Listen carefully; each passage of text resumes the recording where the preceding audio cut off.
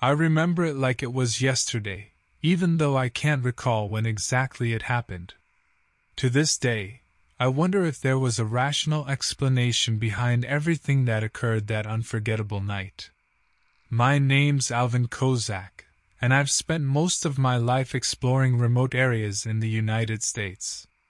I frequently ventured out alone, something that many considered hazardous.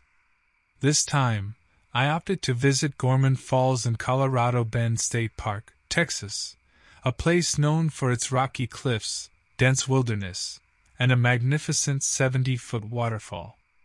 Upon reaching the entrance of the park, I met Selby Erdang, an adventurous local who, like me, wanted to explore the isolated area. We decided to team up and set off together into the wilderness. Hours after our departure and already deeply immersed in our exploration, we stumbled upon an old campsite. The fire pit had cooled down long ago. However, remnants of torn clothing and shattered glasses scattered on the ground indicated that the area might have been abandoned suddenly. Selby made a quirky joke. Maybe Bigfoot paid them a visit. We both chuckled at the absurd idea. However, a feeling of unease crawled inside me. A rustle of leaves behind us caught our attention.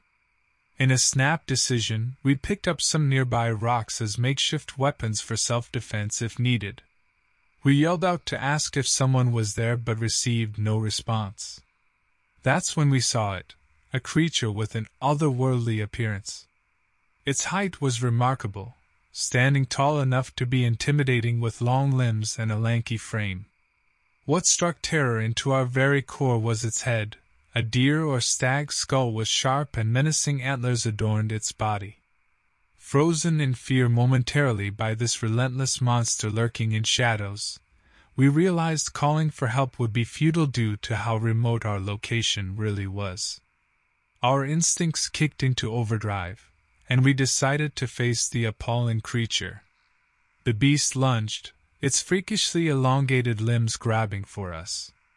We fought back with all our might, throwing rocks and debris.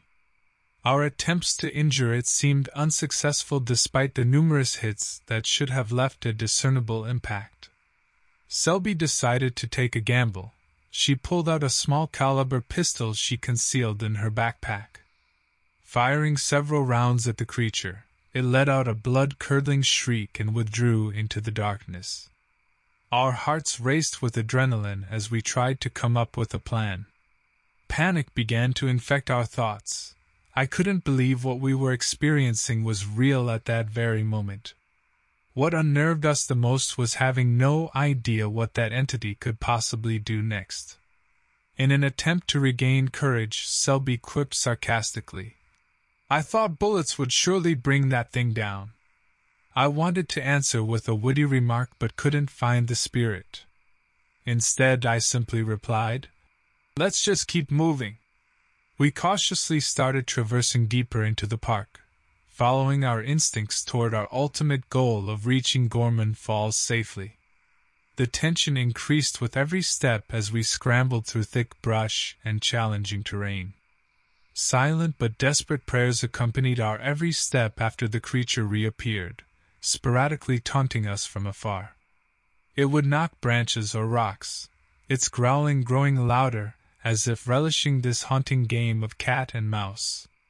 As we continued our trek, Selby tried to call for help on her phone, but we quickly realized we had no signal. It was a frustrating reminder that the forest had swallowed us whole, leaving us isolated and vulnerable. We glanced at each other in unspoken understanding that powerlessness would not hold us back. Every so often, I scanned the area to see if another attack was imminent.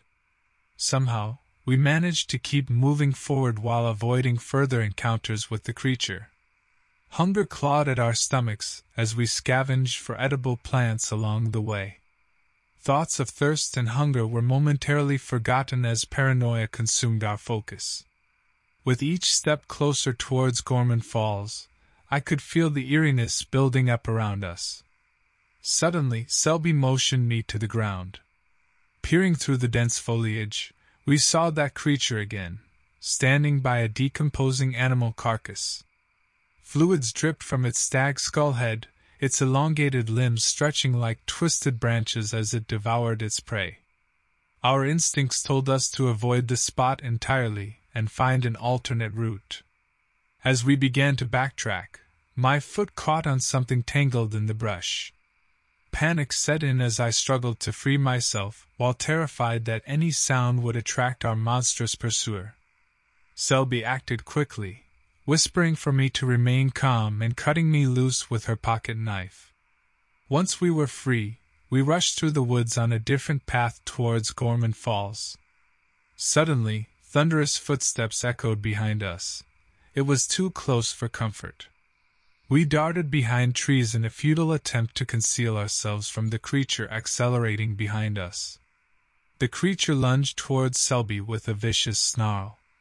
Its razor-sharp antlers glistened in what little light filtered through the canopy above. With great effort, she managed to roll out of its path and narrowly escaped being impaled. In those desperate moments, we knew we had only two choices: fight or die. I grabbed a large rock from the ground and hurled it at the creature's head. In a moment of confusion, it staggered as Selby and I barraged it with stones. Its pain-infused scream pierced through the forest, but our short-term victory did not last long. Hunger and rage fueled the creature, driving it forward in aggression. With each swing of its antlers and each swipe of its claws, we found ourselves scrambling to find cover and conceal our movements. Our strength waned, but giving up was not an option. Selby fired her remaining rounds at the creature while I fought back with sticks and rocks. After what felt like an eternity of struggle, our persistence paid off. Suddenly, the creature retreated into the shadows. Disbelief swept over us as we stared at each other, short of breath and covered in dirt. While we couldn't confirm whether it was dead or finally dissuaded from pursuing us further, we knew this momentary reprieve allowed us to continue our journey towards safety. With every bit of remaining energy, we reached Gorman Falls only to realize that the challenge wasn't over. Now, we had to scale down the waterfall to get help. Carefully finding footholds on slippery rocks and gripping onto roots, Selby and I slowly descended from the waterfall. Each movement required deliberate thought, as one false step could doom any chance of escape. Miraculously, our battered bodies touched solid ground minutes later. Stumbling through delirium and exhaustion, Selby activated her phone's GPS after discovering that signals have been restored. We followed its guidance until we found Help Park rangers who listened to our encounter in disbelief. In hindsight, even though triumph followed tragedy, there was no denying that our lives would never be the same again. The sight of carnage left by the creature and the sounds of its guttural growls would haunt us forever. We sought solace in the fact that, by overcoming our own fears and working together, we had survived a grisly fate.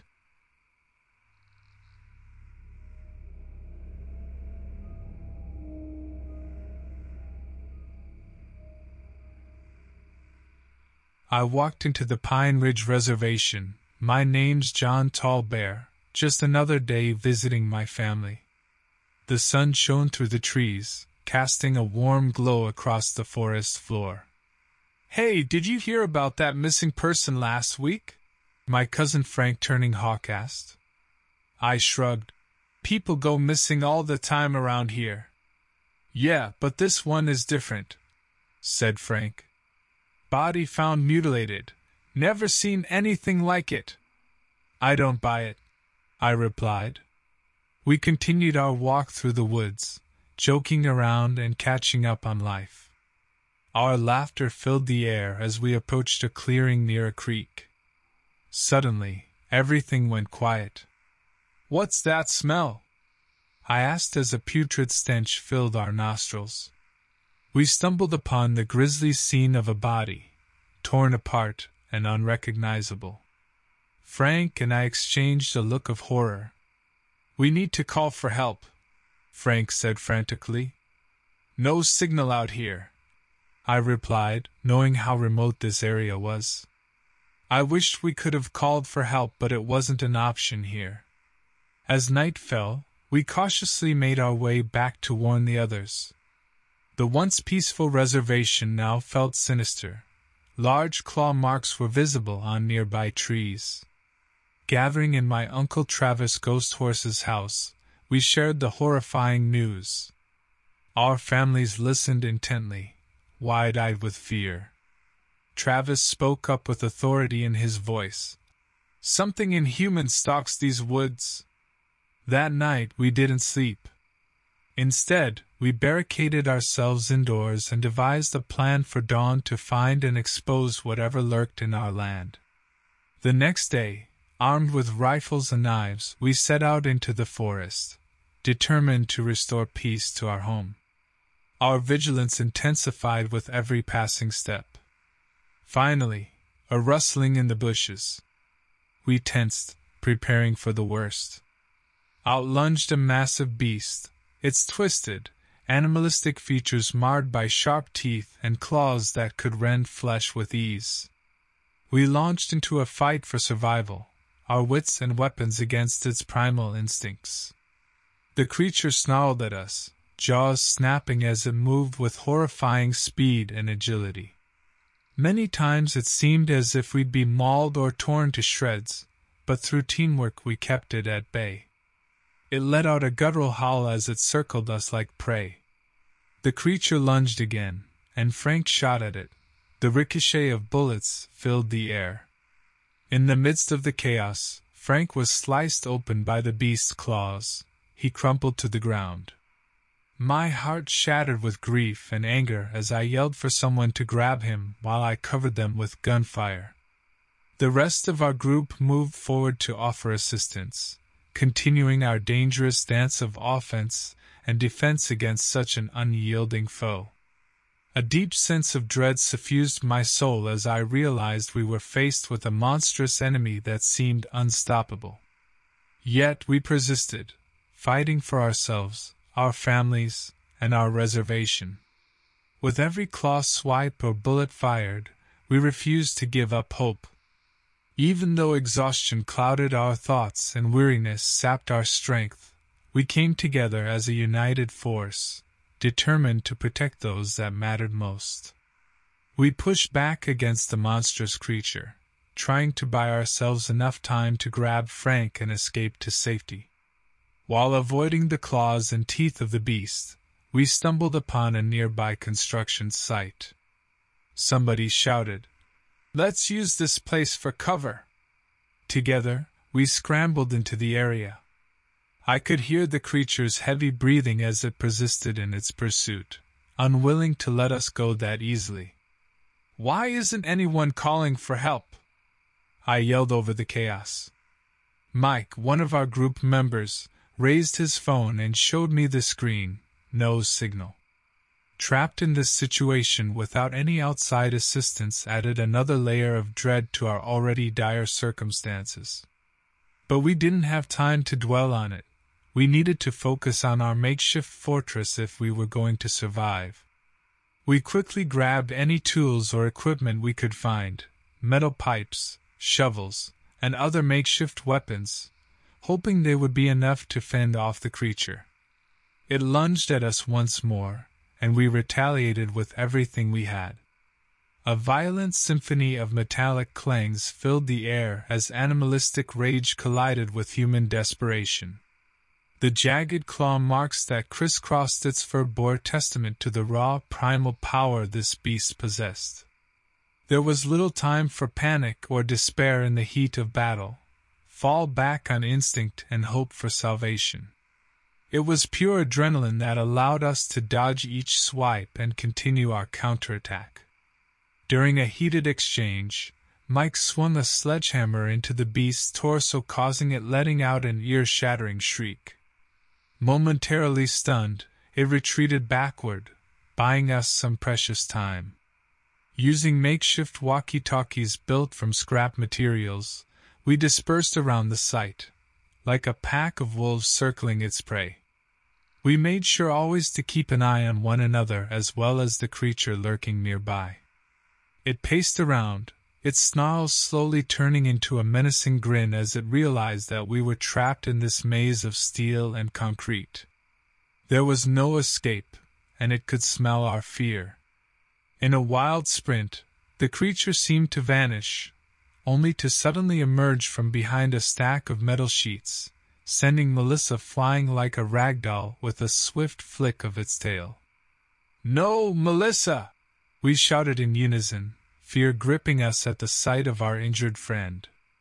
The bone-chilling realization that our efforts might not be enough to save us settled in. We continued to fight despite overwhelming odds because giving up meant certain death.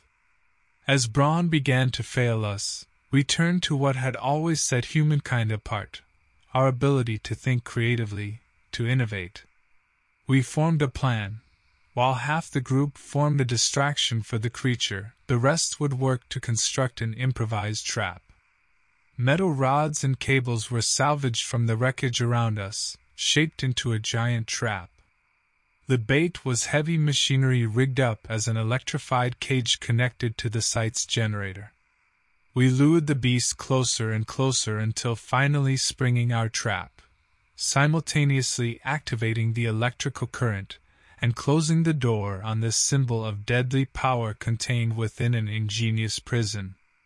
It howled in rage as sparks flew across its body while its ferocity became its very own undoing. Watching it thrash about in its struggle for freedom filled me with mixed emotions: relief that we might survive this ordeal, but also pity for the animal trapped by human cunning. Eventually, against all odds, we emerged victorious. Gasping for breath and exhausted beyond measure, we huddled together amidst the smoking remains of our battlefield. Hand in hand, we knew that despite everything we'd gone through, even when faced with unimaginable terror, there is power in unity and solidarity. News headlines no longer matter, nor do the legends or folklore we once feared. Now we stand as survivors, bonded by our experience, and driven to protect the ones we love from any threats that may come. Together we remember Frank and Melissa. Their bravery and sacrifice will never be forgotten. And as for that creature? Its existence remains a mystery to others, as its corpse was nowhere to be found when authorities arrived. Whispers may spread about the beast that once stalked us, but survivors know better. We have faced true primal horror and emerged triumphant. And for us, there is no greater proof of our human resilience.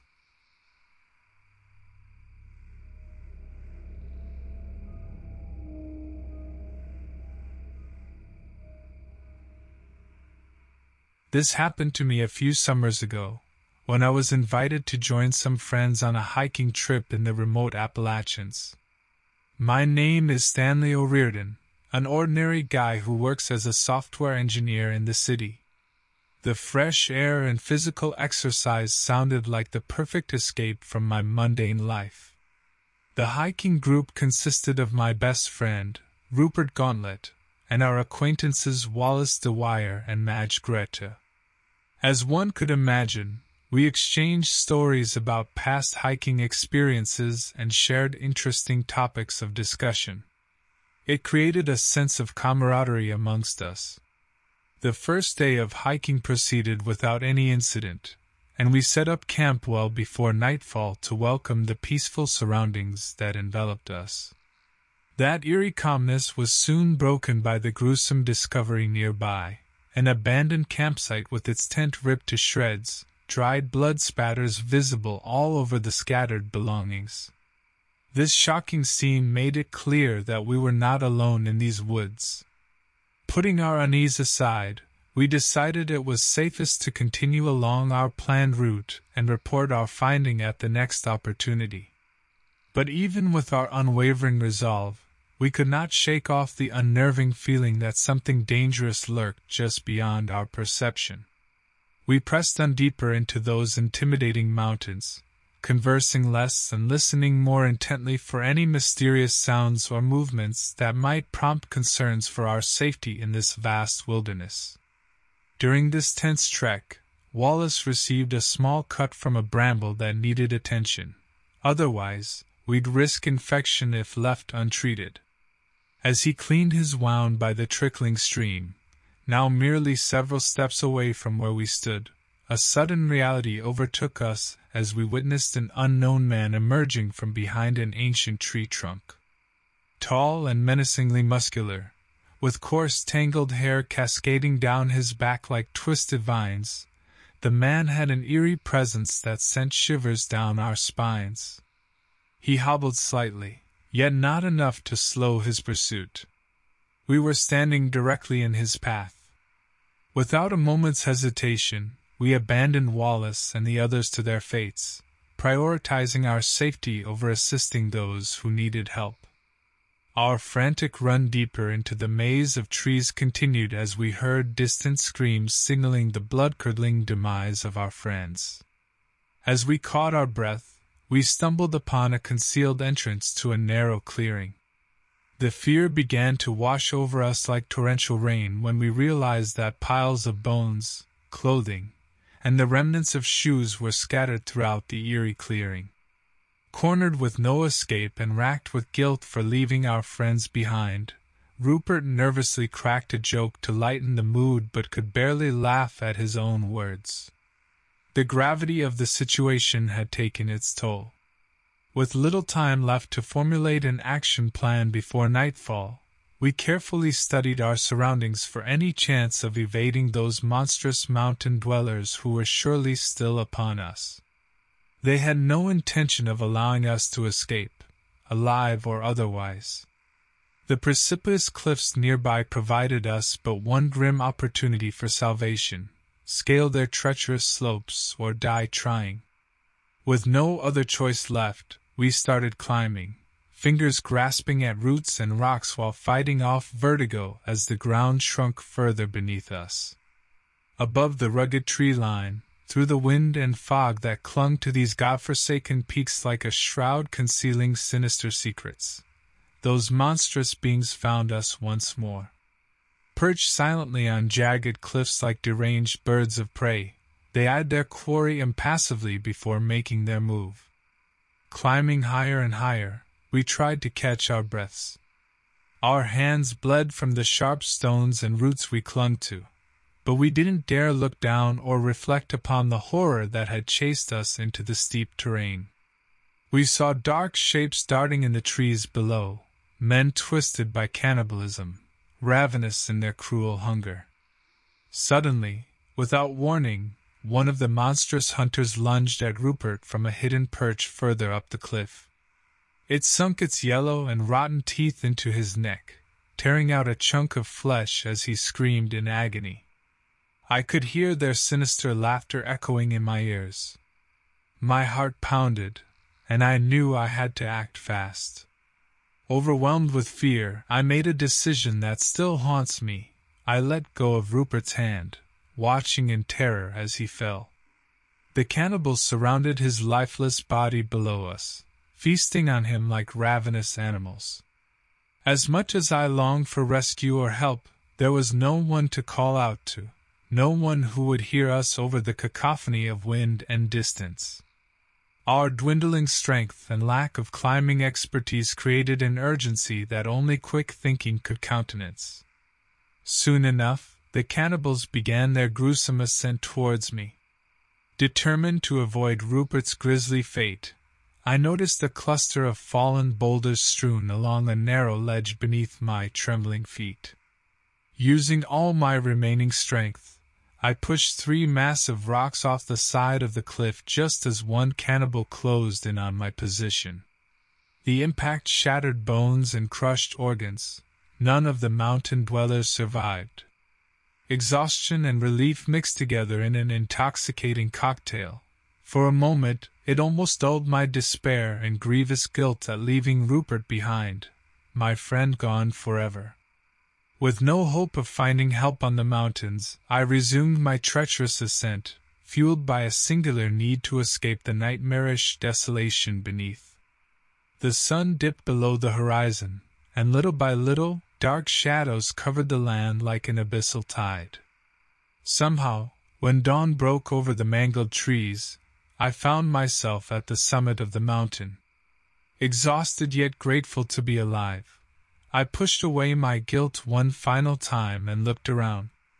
Spread before me was a vast valley untouched by the monstrous cannibals, a haven where I could find refuge and mourn my loss. Desperation and survival had propelled me through that unholy ordeal, and though my friends were no more, I could ensure their sacrifice was not in vain by sharing this disturbing tale, warning those naive enough to wander into the domain of those grotesque devourers of human flesh. As I made my way down towards this newfound bastion of safety, Rupert's desperate eyes haunted my every step. I whispered apologies for their untimely deaths, even though nobody would ever hear them but me, promising to honor their memories by staying alive. It has been years since that harrowing experience. New friendships have blossomed in the shadow of loss. Life has returned to some semblance of normalcy. However, the guilt remains, a painful reminder of choices made in terror. I often look back on that day with mixed emotions. In darker moments, I question if there was another way, a better option that should have been pursued more ferociously. Yet such inquiry yields little consolation. It is a futile dance performed upon an unforgiving stage. Nonetheless, fate affords me a chance at redemption, a prospect set against stark contrast to animate absolution. For now, armed with knowledge and burdened with sanctimonious purpose, I can issue a clarion call to future generations. Beware!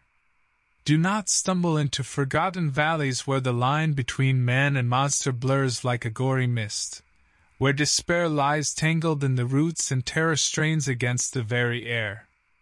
And as I wander down a winding path towards the horizon before me, I whisper farewell to my fallen friends, bravest of souls who linger still, frozen in memory's cold embrace. A solitary tear slides down my cheek.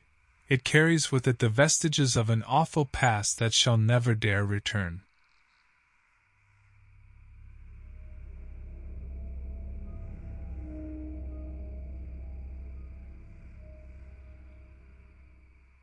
This happened to me a couple of years ago, in the dense forests of West Virginia. I'm Hank Grimes, a freelance photographer captivated by nature. Seeking solace from a recent breakup, I ventured deep into the mountains to capture its untouched beauty. Little did I know it would become my most terrifying experience. At my first campsite, I met another hiker named Melanie Duncan. An experienced backpacker on her maiden trip to these mountains, she struggled with a torn map and muttered about potentially getting lost. Over a campfire that night, we shared stories of our adventures and bonded over our common love of the outdoors. The conversation was peppered with light-hearted jokes that chased away any lingering sadness from my personal life. The following day, as we continued along the trail, we stumbled upon what appeared to be an abandoned campsite. Strewn clothing and half-eaten provisions littered the area, and there were signs of struggle in the dirt. Melanie's uneasiness grew. She said she had read online rumors of people disappearing mysteriously in these mountains, but had brushed them off as fables. We pressed on cautiously, every rustle making us jump. Sunset painted the sky as we crossed paths with a disheveled man named Isaac Meyer who joined us for shelter at our next resting point. Nights in the woods were serene but eerie all at once. As Isaac stared into the flickering fire, he revealed his reason for being here, searching for his brother who had vanished months ago while hiking this very trail. At first light after a sleepless night, we discovered one of our bags had been tampered with. A pocket knife lay nearby that definitely didn't belong to us. Isaac clenched his fists in anger. Those damn mountain people! Isaac recounted sinister tales involving local hunters turned cannibals living off travelers they ensnared deep in these woods. Fear gripped our minds, but we thought it'd be riskier to try and find our way back without Isaac's help. We armed ourselves with sticks and knives, more paranoid with each ominous shadow cast by the trees. Navigating unforgiving terrain led us to a putrid stench. Horrified, we found the source, a decomposing human foot. Our panic increased, nausea and a primal urge to flee fighting for dominance in our guts. Unable to ascribe the event to anything else, Melanie finally admitted she was beginning to believe Isaac's stories. But we trudged on. If all went well, we thought, tomorrow's hike would take us out of these treacherous mountains. As twilight descended once more, I scoured the dark woods for kindling when an enormous figure loomed over me, far too tall and wide to be human, draped in tattered clothing, face obscured by wild hair. Its grotesque teeth resembled rusty nails. Terrified, I scrambled back and fled toward camp where I described the encounter. Isaac's expression darkened while Melanie clutched her hiking pole tighter. Sounds like one of them cannibals, Isaac growled. We gotta move now. Otherwise. We hastily packed before traipsing into the gloom. Unable to articulate my concern that there were others like that man-beast creature lurking nearby, my fear mounted. Suddenly, a guttural yell reverberated through the darkness. An ambush erupted as twisted mountain dwellers charged towards us. Terrified and outnumbered, we fought with every ounce of strength we could muster. Run! Melanie shouted as she swung her hiking pole towards one assailant's head. We sprinted away frantically as other malevolent figures loped after us, dodging fallen branches yet hearing their relentless pursuit gaining ground. Seconds feeling like an eternity of non-stop adrenaline coursing through our veins. Weaving through the trees, sharp rocks jabbed at our ankles, and unseen branches scraped at our faces. My heart nearly leapt out my chest with each added exertion, but I refused to quit. I couldn't endanger Isaac and Melanie any further. I could faintly hear Isaac's breathing behind me, deep gurgles coming from his tired lungs. Melanie was nowhere to be seen or heard, but we couldn't risk stopping in fear of being caught. The forest began to thin out, and we found ourselves approaching the edge of a cliff. There was no choice. We had to face these monsters head-on. Isaac and I prepared ourselves, ready for the impending wave of cannibalistic mountain dwellers. Our clothes ragged, faces smeared with dirt and dried blood. It was then that we noticed Melanie at the base of the cliff, her expression full of rage as she clashed metal against flesh. She had found a way around their approach and was yielding her hiking pole like a fierce warrior, giving no quarter to these sickening beings. Isaac mustered the strength to call out to her, his voice hoarse and strained. "Melanie! There's too many. Get out of there!" She barely acknowledged us due to her focused struggle. She kept fighting with rapid strikes and loud grunts echoing in the air. She was determined not to become another one of their victims. Despite their monstrous size and strength, it appeared that their grotesque teeth and talon-like nails were their main weapons. Decay lingered on their jagged edges.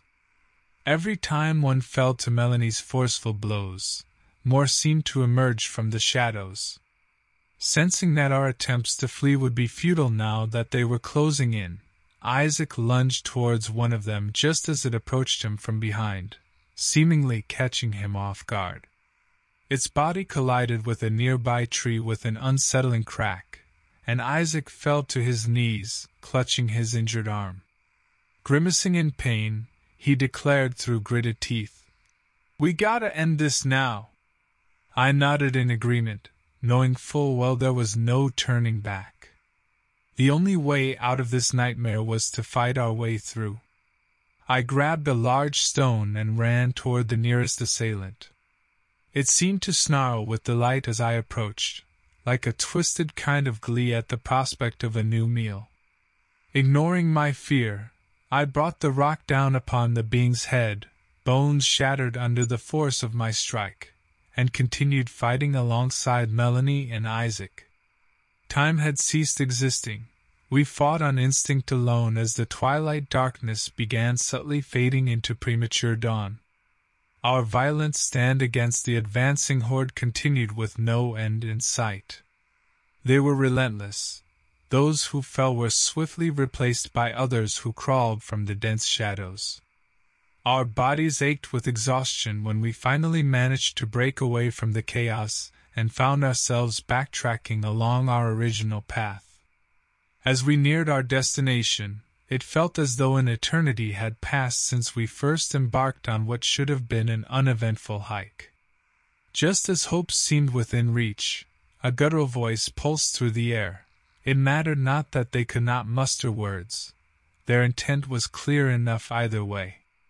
Outnumbered and with injuries taking their toll, we turned to stare death itself in its terrible eyes. It was then that Isaac took matters into his shaking hands. He glanced at Melanie and me before stepping forward towards them defiantly. With a guttural cry of his own, "You will never bother us again!" he charged straight ahead, his weakened body using any remaining adrenaline for a final push to confront their leader. The sounds that followed will haunt me forever. The tortured screams as flesh was torn and bones cracked under the violence. Melanie and I watched in horror, paralyzed with fear, as the gnarled hands reached for Isaac's throat. We couldn't help him. To do so would mean certain death for all of us. As much as it pained our every fiber, we grabbed one another's hands tightly and ran away from this desecrated forest unseen. Isaac's final, brave decision gave us a chance to survive. We would never forget him, or the monstrous dwellers that claimed his life those unforgettable days we spent lost in the treacherous mountains.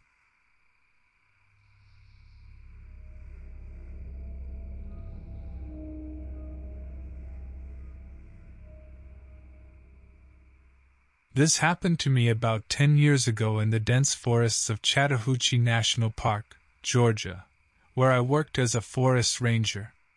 My name is Thayer Mercer. My job was mainly to patrol the area, keep an eye on campers, and ensure everything's as it should be. One day during my usual rounds, I noticed something strange. A significant number of trees had peculiar markings on them. They looked like bite marks, but none that I'd ever seen before from any native animals. Unnerved, I decided to report the discovery and investigate further. I contacted my friend and fellow ranger, Paloma Keenan, who shared my surprise and curiosity about the situation.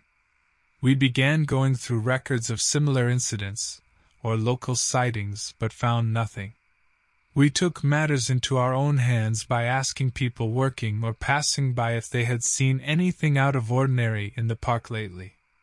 A hiker named Corson Atwood mentioned hearing strange noises at night, like rustling and stomping, but chalked it up to wild animals, excited about how life in nature never sleeps. Even with my skepticism, I had an eerie feeling about it all, worrying that something unexpected might lay around the corner. In the following days, the animal attacks escalated to a point where humans were injured. Campgrounds had been ransacked, people were injured by unknown causes, and there was even a missing person case. One Reynard Shelton who was camping alone near the Marked Trees sector. Now deeply troubled by these events, Paloma and I geared up with rifles for protection and started searching for evidence regarding those tree markings, discovered chewing-like scrapings deep in the forest. It soon became clear that we were not alone, sensing an unwelcome presence lurking nearby. Though difficult to see, We observed scales rather than fur on its towering body. It was unlike anything we could have imagined living in these woods. Corson joined us on our mission to find Reynard, bearing arms to defend himself from the unknown beast. As our search intensified, so did the creature's presence, its stomping growing louder in the distance, and never quite coming into view. The atmosphere intensified when we stumbled upon a grisly sight, swaths of destruction accompanied by blood-stained remnants and vivid bone fragments. It was apparent that we would not find Reynard alive and well. The creature feasting on human destruction had to be stopped, for our safety and that of all visitors who ventured into this park. Determined to bring an end to this reign of terror, we devised a plan to lure the beast out with bait and shoot it on sight. Our operation began at dusk, ensuring we would have enough light while still taking advantage of the creature's increasing activity at night time. Our plan was set into motion. We obtained the best bait we could think of, a slaughtered pig from a nearby farm. We figured that the scent of fresh blood would attract the creature. We placed it near the marked trees sector, where Reynard had gone missing. Armed with our rifles, we took cover and waited for the creature to show itself. As night approached, we heard rustling in the forest. Corson whispered to us, "Are you sure this will work? Shouldn't we call for backup from the town?" "No," I replied quietly. "News would spread and spark panic among the townspeople. Furthermore, we don't want any inexperienced help getting caught in the crossfire." We continued waiting nervously as time seemed to stand still in the forest. Moments felt like hours, but finally, we heard heavy footsteps approaching our position. In the dim evening light, we saw its enormous scaly body with long lizard-like limbs. Its face was oddly human but distorted by sharp reptilian features. We held our breaths as it neared the slaughtered pig. Just as it began to feast on its bait, Corson suddenly lost his nerve and fired his rifle prematurely. The round hit the creature's shoulder but seemed to barely harm it. In an instant, its full attention was turned toward us. Anger flashed in its eyes as it charged Corson with lightning speed. He managed to fire a few more shots while escaping through dense bushes and trees, but there was no stopping this creature in its territory. Paloma and I tried to provide cover fire as Corson dove behind a large boulder for protection. However, our bullets only served to anger the creature more. It lunged at Corson again, this time severely slashing his leg with one of its massive claws. Paloma shouted at me to get Corson out of there while she distracted the beast. Despite her bravery in volunteering herself as bait, I knew I couldn't let her stand alone against this monster. We decided it was time to call for help. We were in over our heads, and we needed reinforcements. Corson took out his phone, praying for a signal.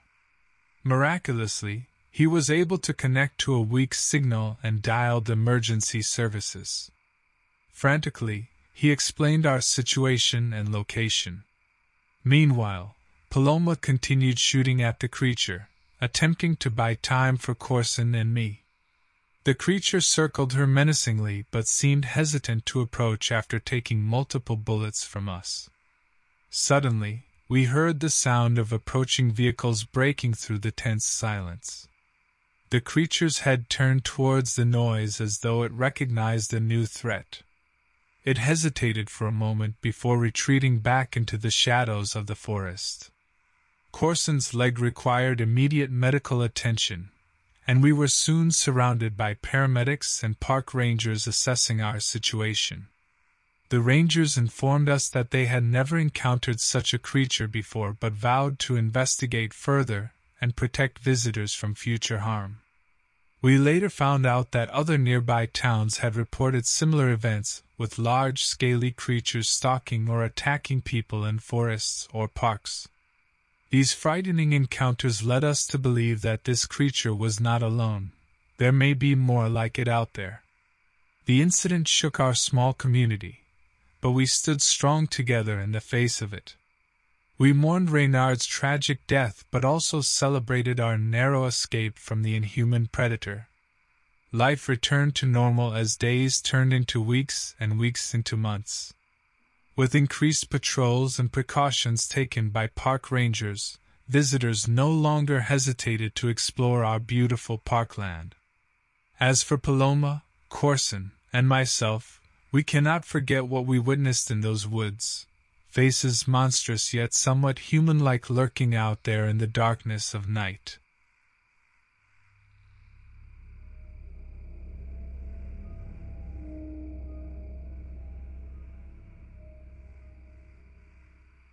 I'm Jasper Millstone, a small-town cop with a taste for risk-taking. My friends always joke that it's because of my adventurous parents. They raised me in Independence, Missouri, a quiet town with its fair share of eccentrics. Despite the fun I poked at our town's quirks, my roots here ran deep. It was a day of routine patrols when the seemingly normal investigation into a missing person named Elias Geary kicked off something far darker. His wife, Magdalena, had contacted the station frantic and in tears. Her pleading eyes stuck with me as I followed up on her report. As I drove down the main street, I passed by well-known landmarks: Our Lady of Lourdes Shrine, the Harry S. Truman Museum, an amusing must-visit for school trips, and our prized community theater.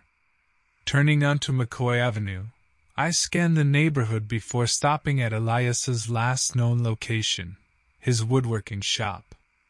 Entering the building, I was struck by the pungent smell of varnish. Piles of lumber lay scattered around saws and workbenches covered in wood shavings. Everything appeared undisturbed and nothing seemed amiss, until I spotted a pool of thick blood leading out the back door. The sight made me clench my fists. What happened to good old Elias? With a deep breath, I followed the gory trail out into the woods behind his workshop. Hiking through dense undergrowth and low-hanging branches, grunts and scrapes echoed around me as adrenaline coursed through my veins. Each footstep intensified my resolve to find answers. Nearing the edge of Independence Cemetery, something monstrous hid in those shadows grabbed every ounce of attention within me.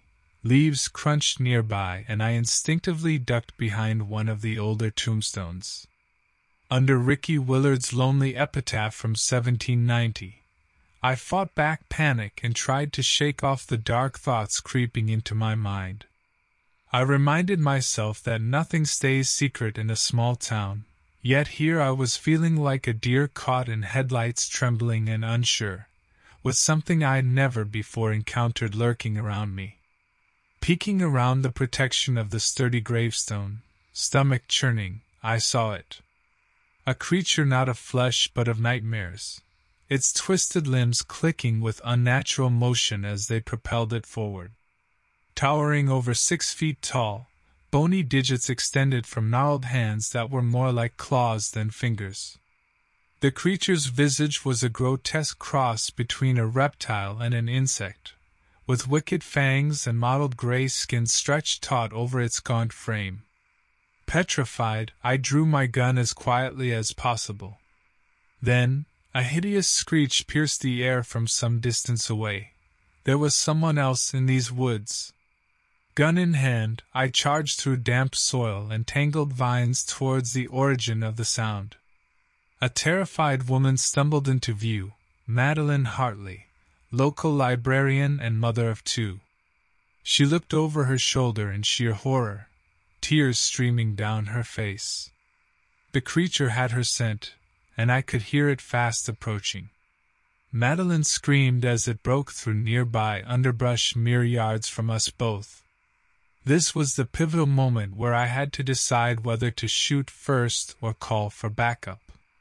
Without any hesitation, I fired at the creature as it lunged towards Madeline. The bullets tore through its mottled gray skin, the impact sending it flying back into the underbrush.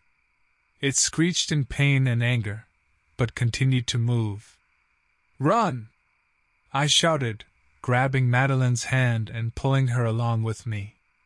We sprinted through the woods, not knowing where we were heading but certain that staying put would be a death sentence. We didn't dare call for help, fearful that any noise might draw the creature back to us. The thought of others becoming hunted like we were was something neither of us could bear.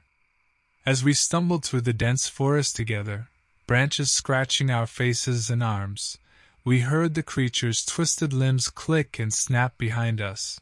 It was gaining on us.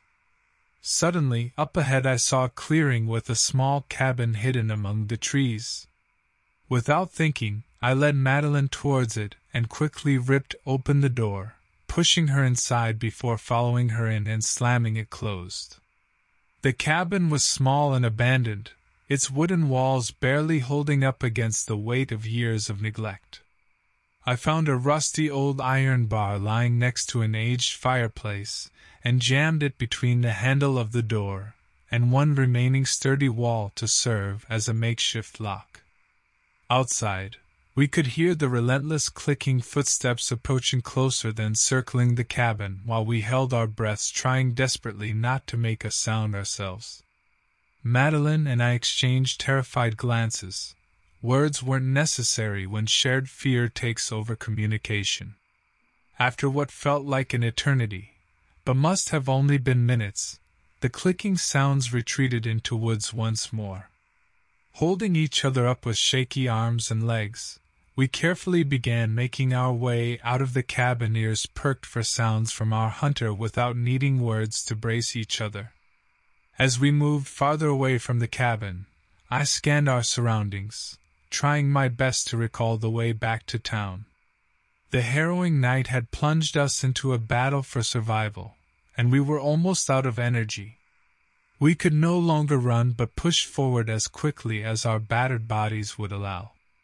As we stumbled through a familiar stretch of woods, I recognized the path that led back to town. Relief washed over me and flooded through Madeline. Only the weary had the sharpened senses needed to catch that in a face. As we began walking down that path, another scream pierced through the air, this time further away from us.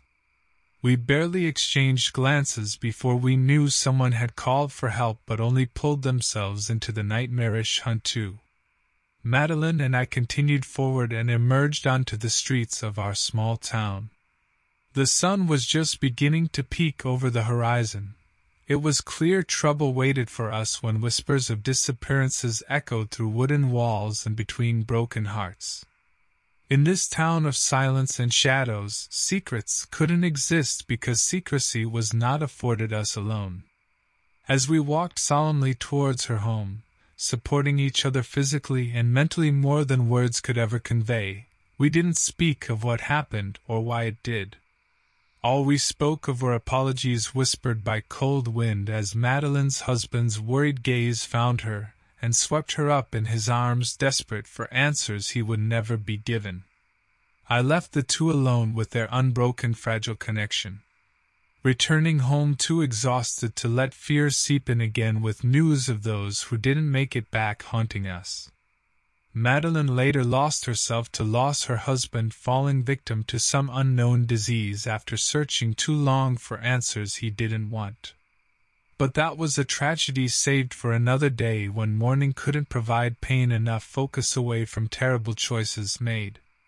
The truth of what took place that night must never be spoken, only understood by those who touched its edges and were forever scarred in their quiet silence. The creature remains a mystery, lurking in the shadows of our town's nightmares. Those that were lost will be honored simply by remembrance, and survival the only choice left to us in their wake.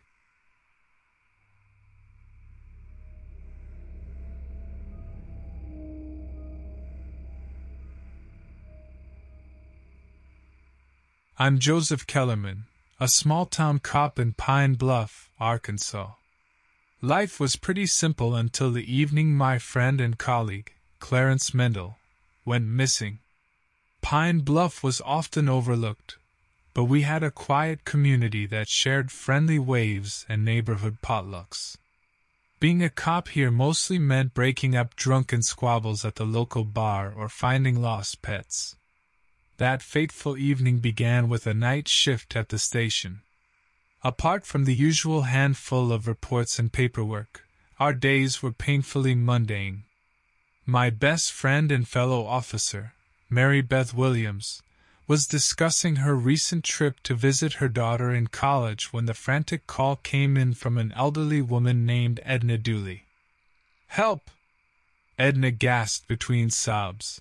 "He's taken him. I saw it happen. Please hurry." We rushed over to Edna's place, finding her frantic upon our arrival. Trembling on her porch, she uttered something about a creature. "What do you mean, Edna?" "Start from the beginning," I urged as calmly as possible. "It was horrible," she cried. "A towering beast with blackened fur, enormous antlers jutting from its head. It burst through my front door and seized my husband Gilbert before I could react. It gathered him up in its arms like it was nothing and disappeared into the woods." Mary Beth looked at me wide-eyed before giving Edna a reassuring touch on the shoulder, as we promised to do all we could to find Gilbert.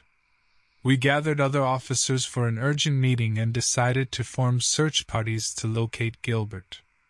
Mary Beth and I took lead along with two others, Troy Crompton and Samuel Vichens. Together, we began our search. Armed with only flashlights and firearms for security measures, we ventured into the woods where Edna had seen the creature disappear with Gilbert.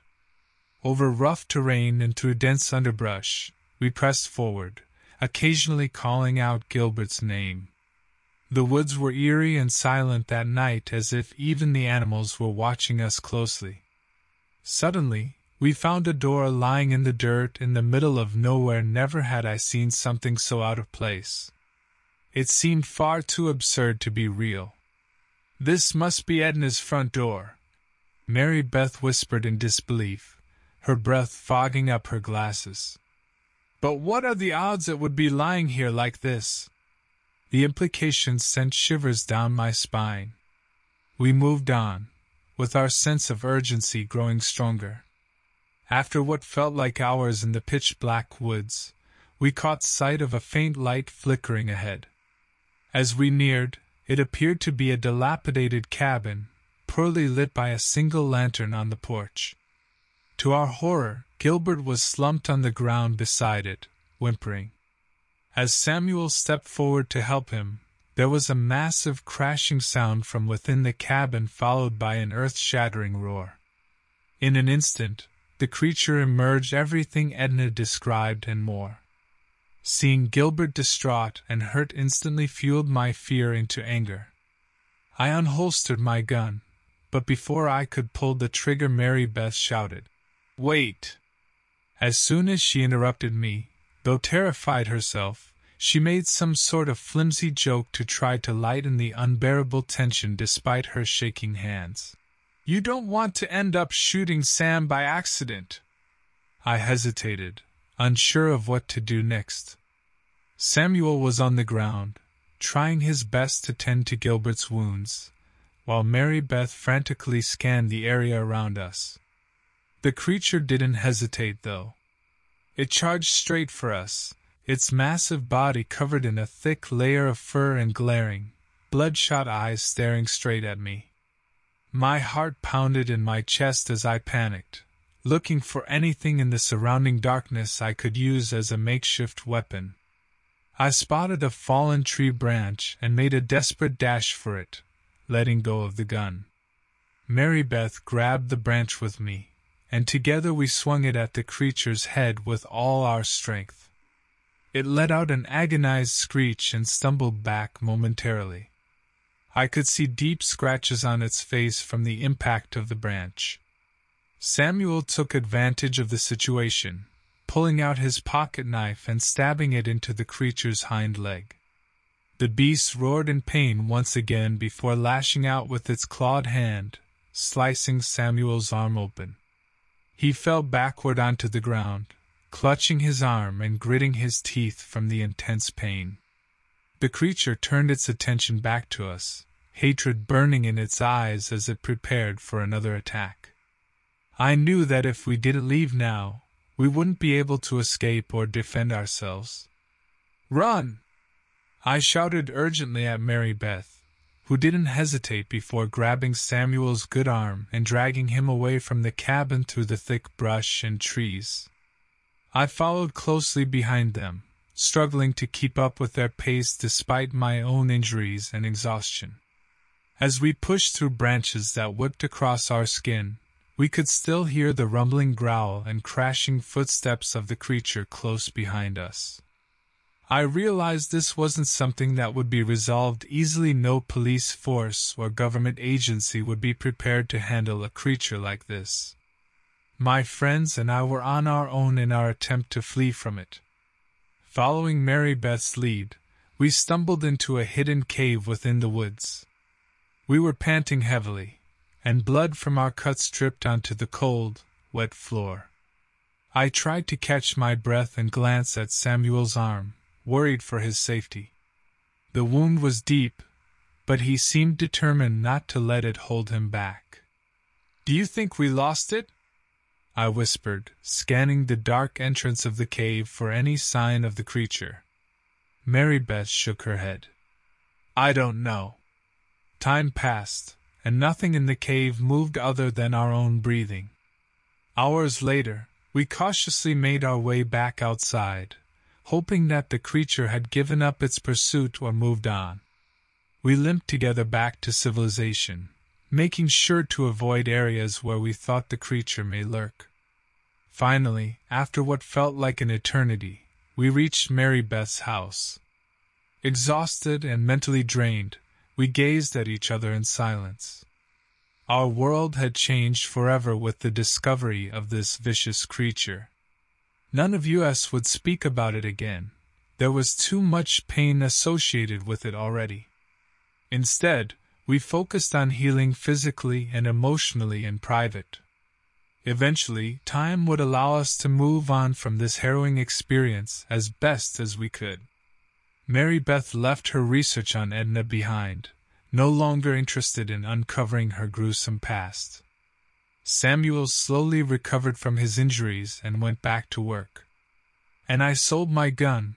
No longer did I feel safe using such a weapon. Each of us carried a heavy burden within us about that night in those dark woods with that horrifying creature, something so far removed from what we knew of reality.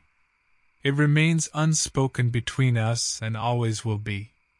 But from time to time, as I stare into the night outside my window, I shudder at the thought that somewhere out there, that creature still lurks, waiting for its next victims. My hope is that no one else will ever have to experience the nightmare we faced on that fateful journey into those eerie woods.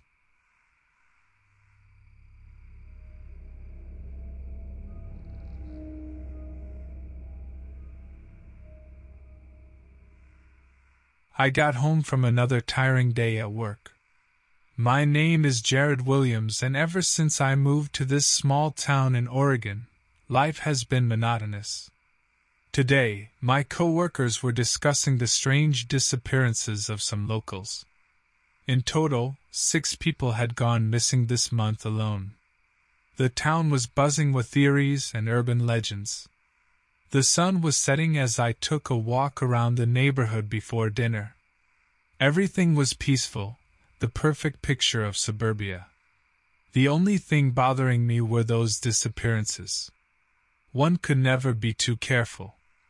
As I walked past the thickly wooded area, I couldn't shake off the feeling that someone or something was watching me. A twig snapping in the trees caught my attention. It sounded closer than anything could be by accident. My heart raced, but my skeptical nature got the better of me. Maybe it was just a squirrel, I thought. Turning down a different street, I greeted Mr. Thompson mowing his lawn. He was one of those neatly dressed seniors who somehow managed to prattle on about immaculate hedges while still seeming friendly. "You know," he said nonchalantly in between glances, "I'm not sure what all these police helicopters are swooping around for lately." I shook my head in disapproval over the gossiping locals turning the missing persons into some thriller show. He chuckled and said, "Well, you'd better make sure your doors are locked tonight." Later that evening, while relaxing on my couch flipping between channels, an unsettling noise made me jump. It sounded like a muffled struggle taking place outside my window near the woods, then silence. I cautiously peeked through the blinds at nothing suspicious but couldn't help feeling uneasy about it all. That same night the news reported another disappearance. A woman named Elizabeth Kenter had vanished without a trace. Days after her disappearance, unsettled residents gathered in front of their houses exchanging theories. Some even mentioned a humanoid wolf creature stalking in the shadows. I laughed off their wild stories until I remembered that peculiar encounter I had in the woods. On another walk, trying to shrug off uneasiness and clear my head, my heart lurched at the sight of scratch marks on my neighbor's front door. What kind of animal could do this? But before I could wonder further, the door swung open, revealing a rowdy bunch laughing with bottles in hand. Inside they were hosting a party to lift everyone's spirits. I rejected the invitation and pressed on into dusk. Seeing another instance of police tape fluttering around a broken fence, marked with crimson, made my gut twist. Night after night for weeks I found myself lying in bed listening to unsettling noises echoing from the wooded area outside. One grisly day I came face to face with the main suspect. Or maybe it would be more accurate to say face to muzzle. Before I knew it, the creature was chasing me down with terrifying speed and agility, snarling viciously like the devil's-backed wolf that has haunted this town for too long. Running frantically out of pure panic as its blade-like claws ripped into asphalt behind me, even its glinting eyes seemed ravenous for blood. Every aspect struck fear into my being as we carved a dark path through our town. How did nobody see once obscure corners now flooded with light from discarded flashlights left behind during futile pursuits around rusted benches upon which local stargazers used to sit? The chase escalated at breakneck pace. Streetlights above shattered from deafening howls while facets shimmered like slashes bleeding moonlight onto exposed quivering flesh awaiting immolation beneath cruel fangs soon smeared by thick coats of crimson unable to wash away entirely even approaching dawn's rays. Gasping and panting, I felt a burning pain on the side of my leg. I realized I had been injured during the chase. Desperate, I barged through a broken-down shed and hastily fumbled through tools. With no cell phone reception, there was no hope in calling for help. Inching back into a dark corner, watching my blood pool below me, my weapon, a worn-out rusty hammer held tightly in trembling hands. Gritting my teeth, I clung to the hammer and listened intently for any sign of the creature's approach. The pain in my leg stabbed like hot knives with every thud of its heavy footfall, my pulse racing in time as adrenaline coursed through my veins. Rapid panting interrupted only by whimpers of despair echoed off the shack walls, stirring up centuries-old dust motes. Suddenly, the door burst open, revealing the monstrous wolf-like figure. Its matted fur slick with mud and blood, ears flattened against its skull, and snarls exposed dagger-like teeth. Its eyes glared down at me with an unrelenting hunger that chilled me to the bone. In that second between life and death, my mind raced over possible outcomes. Could I somehow overpower this beast? No, impossible. It was too strong and agile for me, injured as I was. Would anyone rescue me if I called out? Likely not, given how everyone in town fled when they caught wind of what terrorized our streets. With no other option in sight, I swung my hammer with whatever remaining strength I had left and struck the creature's paw with a resounding thud. Howling in pain, it recoiled but didn't retreat entirely.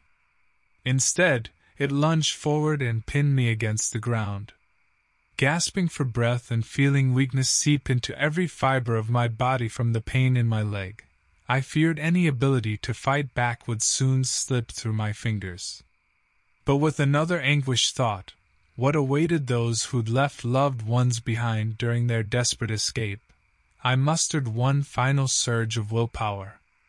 With all reserves tapped out, I rammed the hammer's head deep into the creature's side. A blood-curdling howl ripped from its throat as it staggered back, collapsing onto a nearby workbench littered with rusted nails. Even in the face of this apparent victory, I couldn't let myself relax. Wrestling myself free from the weight of its fallen body, I scrambled out of the shed and struggled to think of what to do next. My legs' pain threatened to buckle me with each limping step, but my mind raced for answers with dogged resilience. In between my labored breaths, one word arose unbidden: werewolf. As much as it pained me, and however much I'd previously disowned any discussion of folklore, some twisted part of me hoped for someone back in town who could help make sense of it all. Surely there must be someone who knew how such a being could exist but would try not to get caught up in superstitious nonsense? Finally, in hobbled steps that soaked my clothes with sweat and seemed an epic's length, I re-emerged onto the town's main street. As if by miracle or predestined fate, a squat figure hobbled out from an alleyway. The man recognized me instantly, and with a look of shared pain, he too bore wounds from an encounter with the werewolf. Our gazes met as we approached one another and exchanged whispered concerns. Neither of us had any idea how to handle the unfolding nightmare, our lives now entwined by some hideous twist of fate. There were so many questions, yet neither had time nor energy left to voice them. Instead, we limped together back into the darkness toward whatever unknown awaited us. Together we would forge ahead, forever changed and united under bonds far stronger than blood.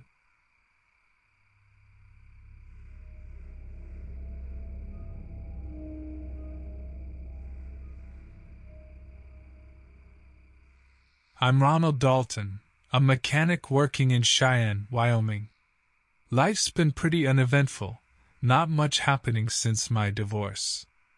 But that very ordinary life took a twisted turn recently during a casual conversation with my buddy and coworker, Jacob Varnell. As we fixed the broken-down sedan at our shop, Jacob showed me photos of the latest missing persons case. Being something of an amateur sleuth, he loved digging into unsolved mysteries. The missing man's name was Frank Ackerton. You could see fear carved into the corners of his eyes as he stared through his glasses in the photo. The poor guy just disappeared out of thin air, Jacob explained.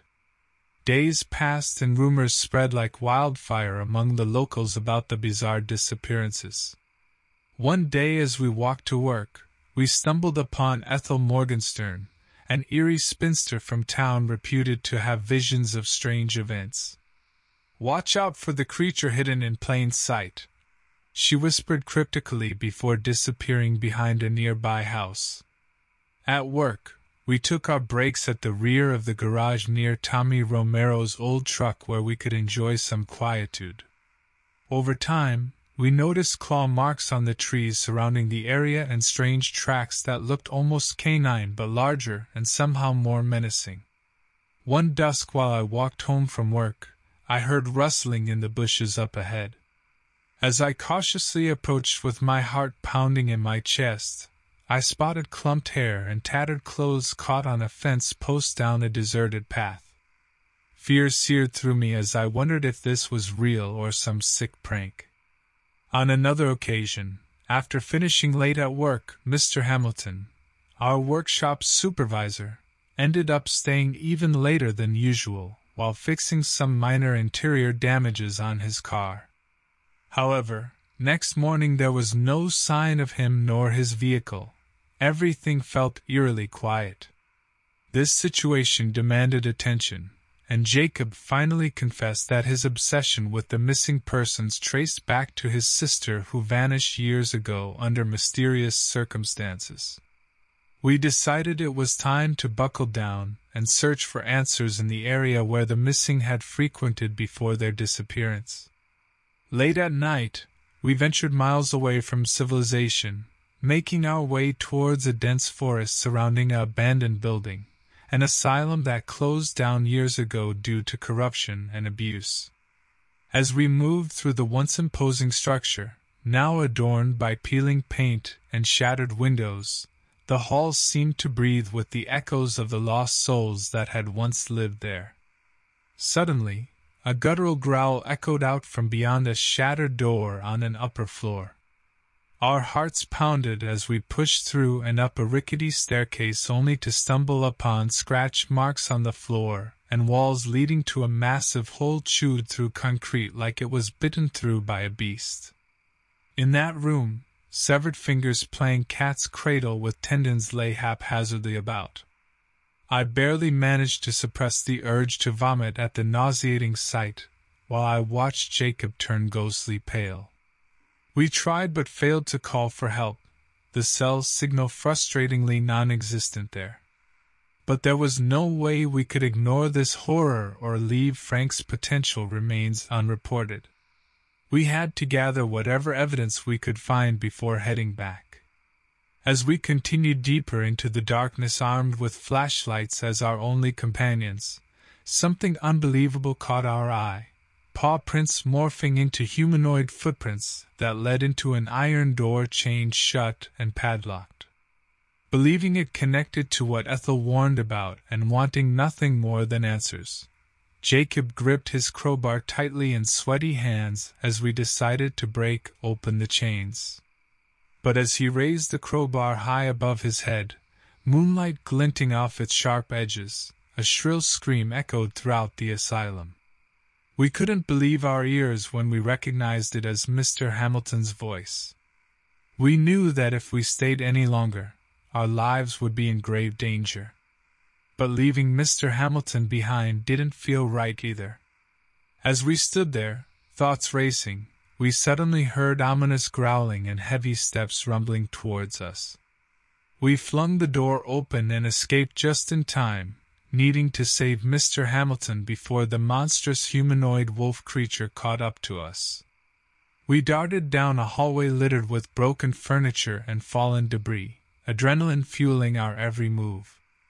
We hurried down the hallway, desperately searching for Mr. Hamilton.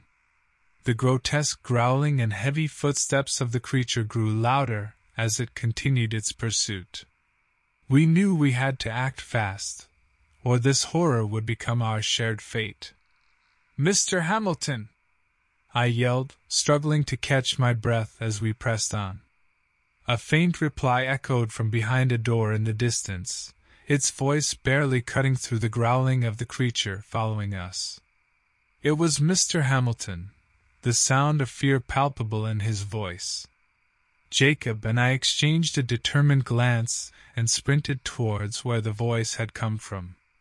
As we approached, a monstrous clawed hand slammed through a door to our left, its wooden fragments splintering around us. The terrifying sight confirmed our worst fears. We were being chased by some sort of humanoid wolf creature, its fur matted with blood and dirt, large fangs protruding from its snarling muzzle. I couldn't believe what I was seeing. While I knew nothing about werewolf lore or paranormal activity, I had to assume that's what we were facing. We threw open the door we believed Mr. Hamilton was hiding behind and dragged him out into the hallway with us. "Come on," I gasped. "We have to outrun it." The three of us stumbled forward as the creature grew closer. My breath came in ragged gasps. Any hope for help remained unreachable as there was no cell phone reception in that desolate asylum. It became increasingly clear that we couldn't outrun the predatory beast for much longer. So instead, Jacob took charge and motioned us towards an abandoned office. We quickly filed inside, locking the door behind us with trembling hands. "We don't have much time," Jacob whispered, panic creeping into his voice.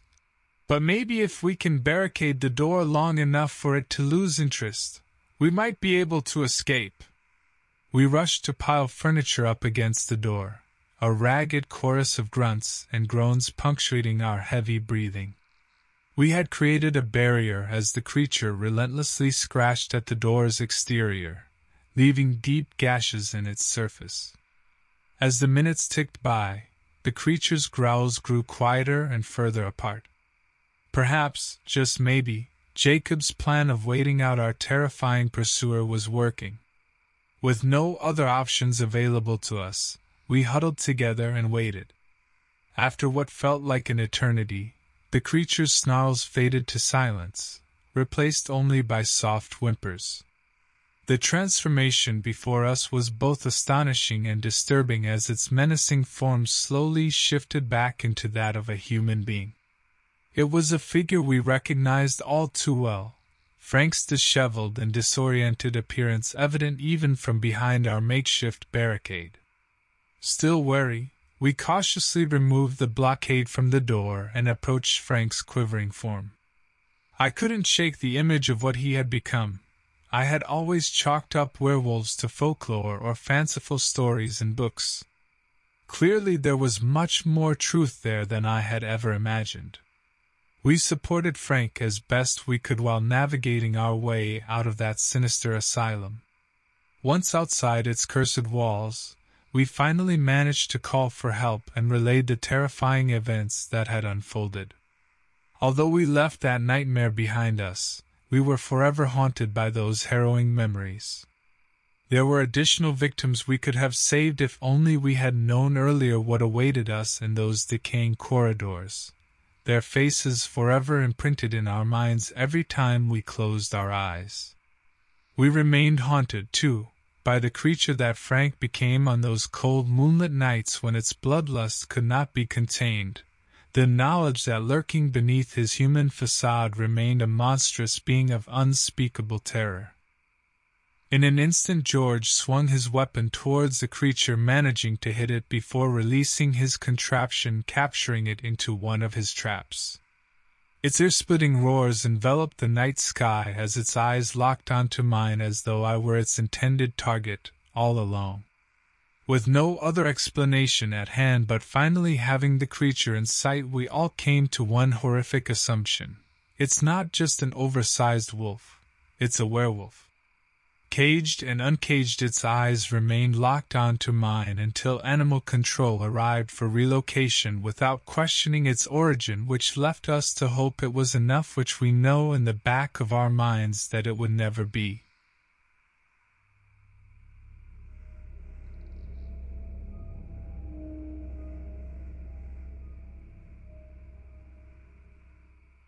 I never thought I would need a break from the city, but here I was, driving down the winding road to my cabin in Moreland, Georgia. After a nasty divorce and losing my job at the firm, I needed some time alone to figure life out. My name is Felton Rowley, and this is my story. The cabin sat on 77 acres of dense woodland that stretched far and wide, making me feel as though I could disappear completely. An occasional chirping of birds was the only distraction as I walked towards it. I settled in and decided to take a walk around this very quiet environment. The sun was setting behind the trees, casting long shadows across the leaf-strewn ground. Crunching leaves underfoot added an alien rhythm in contrast to the usual cacophony of car horns back home. As days passed by, I noticed increasing uneasiness every time I explored farther into the woods. Maybe it was the solitude playing tricks on my mind, or perhaps something more sinister. I had begun practicing my woodworking skills after finding some tools in one of the cabin's storage areas. It provided a much-needed focus to ward off the eerie feeling that seemed to grow each day. That's when I realized there had been no bird songs. A few days later, a ranger named Ephraim Dansby stopped by to check up on me, which seemed to be a customary duty for isolated cabins like mine. He warned me about grizzly bear attacks reported nearby and offered his assistance any time things were too quiet around here. We exchanged phone numbers before he left. One evening while carving away at my latest woodworking project, a loud crashing noise drew my attention from beyond the tree line. It sounded closer than any wildlife should have permitted and filled me with an uneasy curiosity. I hesitated but then picked up a flashlight and cautiously approached where I thought the noise came from. What greeted me was not what I had anticipated. A massive, fur-covered creature, standing stooped over 10 feet tall. Its face was contorted with animalistic features, and it spotted me instantly. I knew I needed to get away quickly but found my legs frozen in place, unable to process the reality of what I just saw. Ephraim arrived the next day after receiving my frantic call. I relayed my experience to him, struggling to convey the fear that still gripped me. He listened intently before finally speaking. "The locals have called it the woodland strangler," he said. "Every few years, odd disappearances are reported around this area.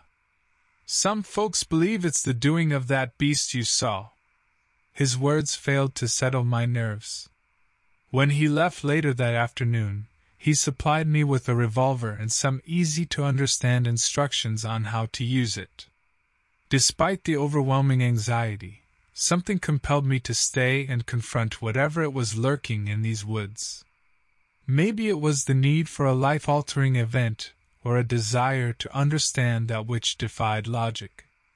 As night fell, I heard those familiar crashing noises again and decided to face this creature head-on. This time armed with my firearm, I ventured towards the source of the sound. With the flashlight in one hand and the revolver in the other, I moved slowly towards the noise. My senses were heightened but my mind was focused on the task at hand, survival.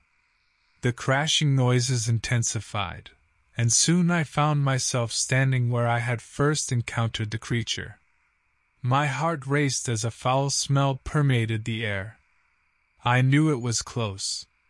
There it was, the woodland strangler, crouched among thick foliage, its beady black eyes glaring at me.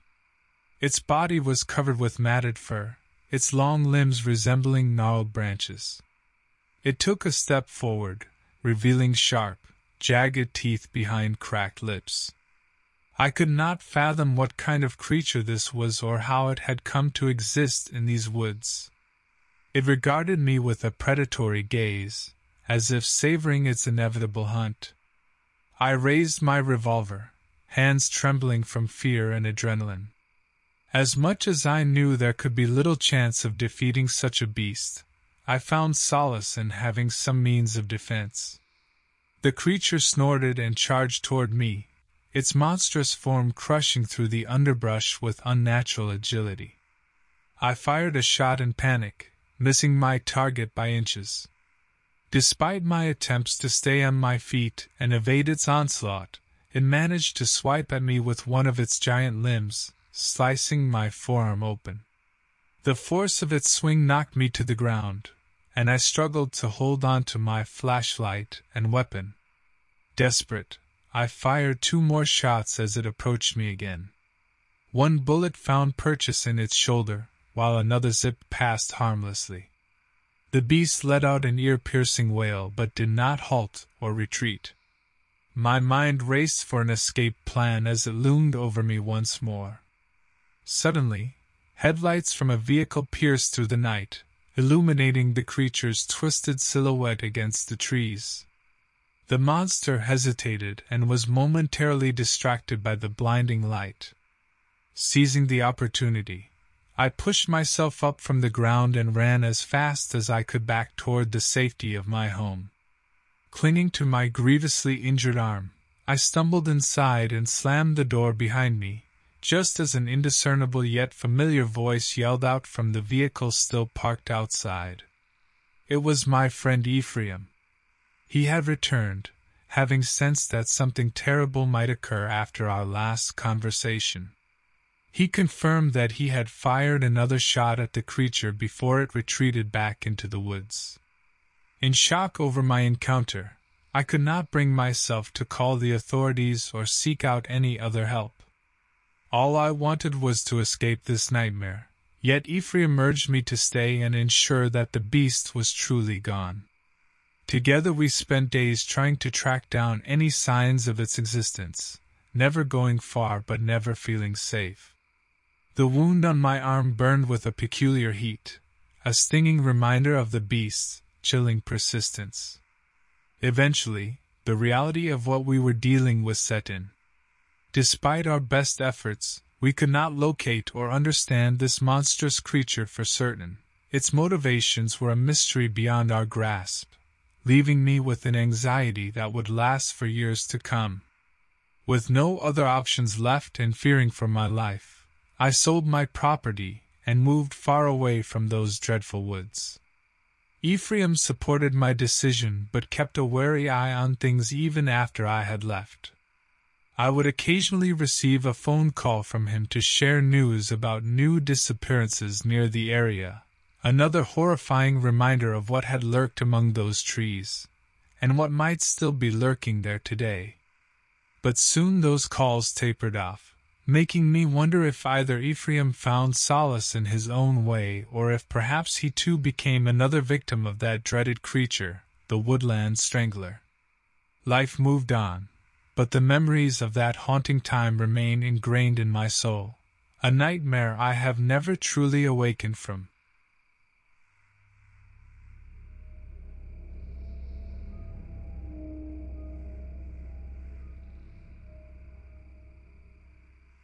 I never expected to find myself in the small town of Elmdale, nestled in the remote hills of West Virginia. People here seem to stick to their own, and for a reason, disappearances. Not just any disappearances, though. These were more than random crimes. Elmdale had become known for a pattern of missing persons cases spanning generations. One evening, I found myself in a local bar, a dingy establishment that felt out of place in an otherwise quaint village. I struck up a conversation with a few patrons, hoping to learn something about the recent disappearances.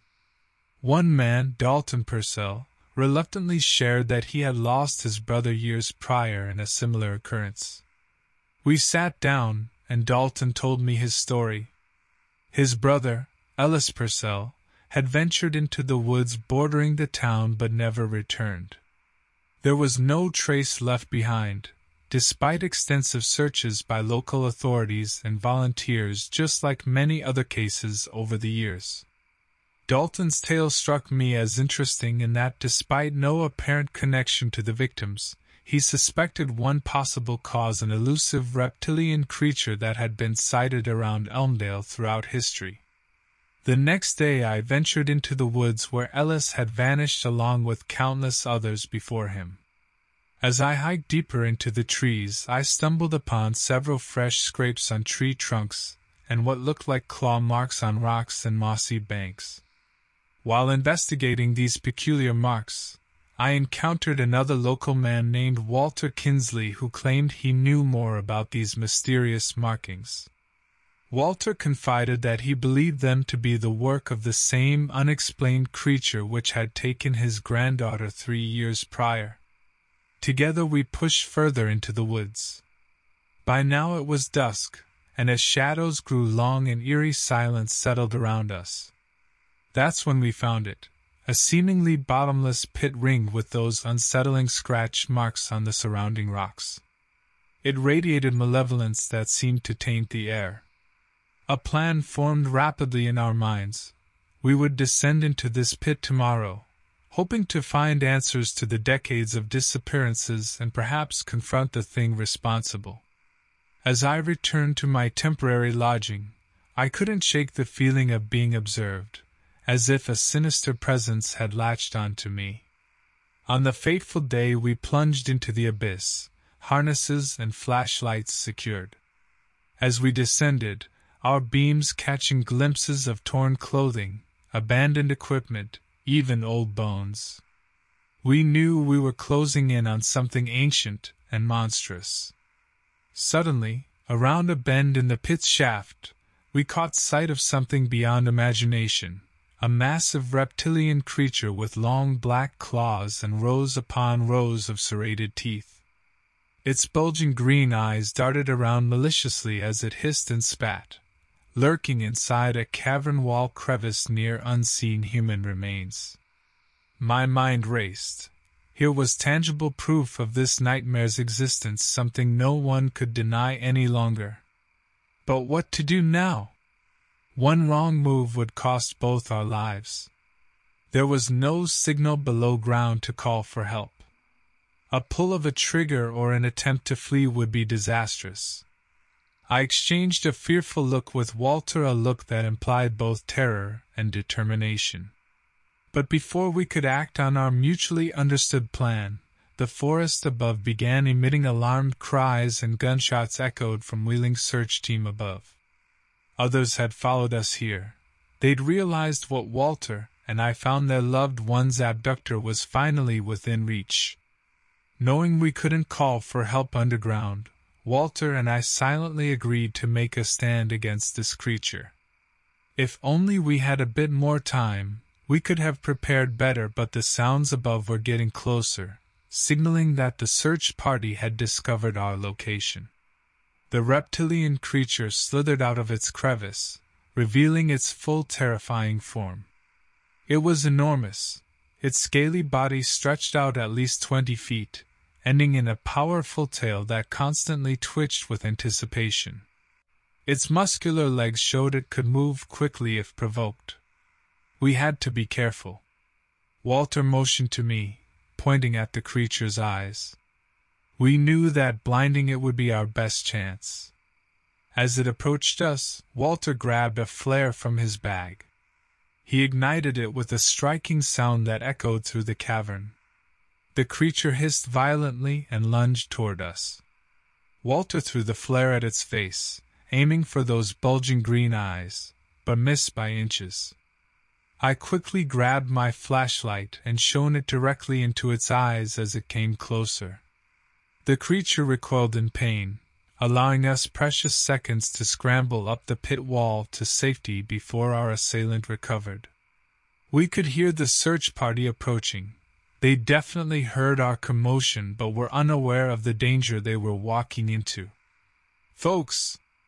I shouted hoarsely, trying to warn them without alerting the creature any further. "Stay clear, creature in pit!" My voice echoed off the walls of the cave. A confused murmur rippled through the group above as they pieced together what was happening below them. Moments later, 2 members of our team appeared at the edge of the pit, staring down in horror at what they saw. Noticing their stunned faces, Walter didn't waste any time. "Toss down your ropes. Now!" Walter barked at them. 2 ropes dropped down to us as the rest of the team slowly backed away from the pit. Hastily attaching ourselves, we began our ascent. The creature launched itself at us, but its massive form couldn't move with precision in these tight spaces. Dangling in midair, we frantically scaled up the ropes as quick as our worn-out bodies would allow. As we rose, Walter shouted instructions to the search party to gather more ropes so they could contain the creature when it eventually tried to escape. By sheer luck and determination, we made it back to the surface. The once frantic search party now worked in measured synchronization, tying ropes across the pit's entrance. The reptilian beast roared and thrashed below, enraged by both losing its prey and being blinded in one eye by my flashlight. Walter surveyed our makeshift operation with grim satisfaction, knowing we'd halted this monster for now. But for how long? As adrenaline wore off and injuries became apparent, the team tended to one another. Some had twisted ankles or bruised ribs from their hasty descent into the pit, following our distressed cries. It was with overwhelming relief that it seemed no lives had been lost. Eventually, the authorities arrived and took over the containment efforts. As they cuffed us for safety and led us away from the scene, I glanced back at that cursed pit, a gaping maw leading straight to hell. In those moments before our discovery, it had briefly just been Walter and me against the creature. Now it was out there for all to witness. Questions would follow. What was this thing? Where was it from? Is it alone? Speculation could wait. Exhaustion took hold as I allowed myself to be led away. The team returned home to nurse their physical and mental scars together. Walter and I each kept an aching dread deep inside, that someday this creature or something worse will return. However long that fleeting period of peace might last, we made a silent pact. We'll be there to face the nightmare again, side by side.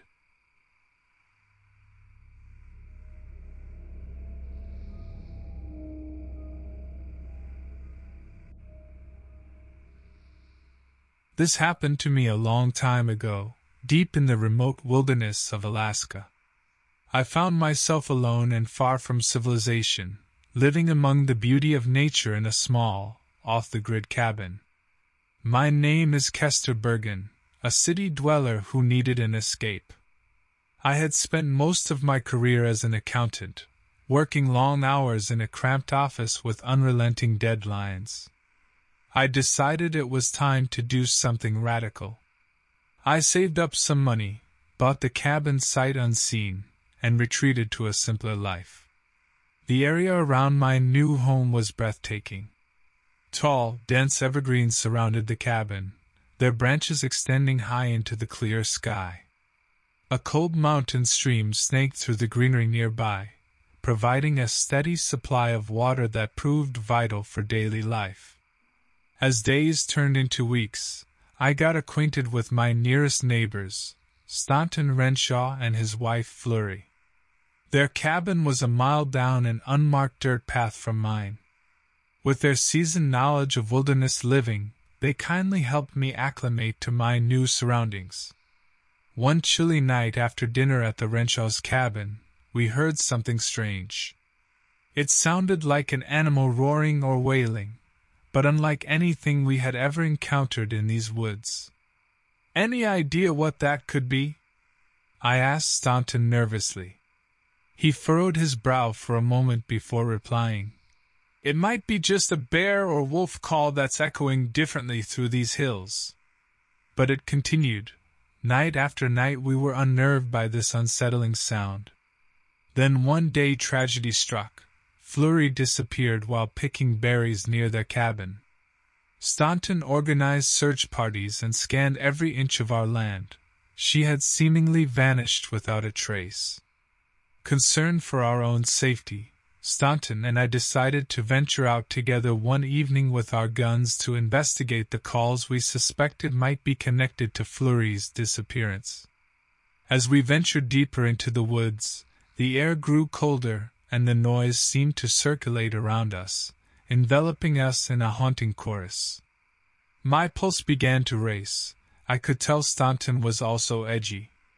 The underbrush rustled behind us. We scrambled and spun around with weapons poised, only to find ourselves confronted by an unfamiliar creature. It stood on two legs like a human, but its body was covered with coarse, dark hair. Muscular and hunched over unlike any animal indigenous to these woods. Its eyes were black holes, and a sinister guttural growl rumbled from somewhere within its chest. Frozen in place, neither of us dared move a muscle. The creature snarled and appeared ready to pounce or run. As adrenaline coursed through my veins, I thought back about our lives here in these woods and how things would never be the same again. The standoff between the creature and us seemed to last forever, though it might have been mere seconds. It felt as if danger lurked behind every tree, and that this woods we once found comfort in had turned against us. Staunton glanced at me, and without a word, we both knew we needed help. The only problem was calling for assistance without provoking the creature. We slowly inched away from it, trying to maintain our composure and avoid any sudden movements. The beast stared at us intently but didn't move. Its hulking form cast an ominous shadow, making it difficult to discern any facial features or emotions it might have displayed. Instead, all that emanated from it was a menacing aura and its deep guttural growl that gripped my chest with fear. As Staunton managed to pull his phone out of his pocket and dialed the emergency number, I kept my eyes on the creature, not daring to break eye contact. If it suddenly decided to attack or flee, I needed to be aware. "Hello? We need help. There's an animal or something in the woods," Staunton whispered urgently into the phone. The operator asked for our location and details about the threat. "We're near our cabin in Maple Hollow. It's big, it's covered in hair. I've never seen anything like it." Realizing we were calling for help, the creature let out a deafening roar that shook me to my core. In an instant, it charged towards Staunton with terrifying speed and ferocity. "Run!" I yelled as fear took over my body. My legs moved on their own as both Staunton and I bolted toward our cabin, desperate for safety. We could hear the heavy footfalls of the creature behind us, pounding ever closer. Somehow, we made it back to our cabin with the beast hot on our heels. As we slammed the door shut and locked it, the creature barreled into the wooden barrier, its immense strength causing the entire cabin to shake. We could hear the splintering of wood as it relentlessly tore at the door. Thankfully, our neighbors had heard our cries for help and arrived just as the creature began its destruction. They had brought their hunting rifles and immediately began shooting at the monster, which elicited screams of both pain and rage. The creature recoiled from the gunfire but didn't flee. Instead, it focused its vengeful attention on our neighbors, some of whom I recognized as fellow searchers for Flurry, and viciously attacked them with claws that dug deeply into their flesh. The scene before me was a gruesome cacophony of screams, gunshots, and animalistic snarls. Eventually, driven away by our neighbor's relentless defense, the creature retreated back into the shadows of the woods. The remnants of our once peaceful lives scattered before us, now stained with blood and terror. The authorities arrived shortly after, having received Staunton's panicked call. We recounted our traumatic encounter as best as we could, but there was something about their reactions that led me to believe they were familiar with this malevolent beast. After conducting an extensive search for any trace of Flurry or the creature, they concluded their investigation with no definitive answers.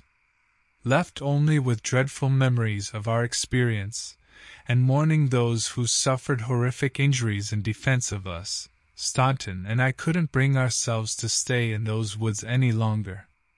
In quiet conversations with others involved in this harrowing ordeal, theories were whispered about what we faced, mentioning skinwalkers or shapeshifters as possibilities.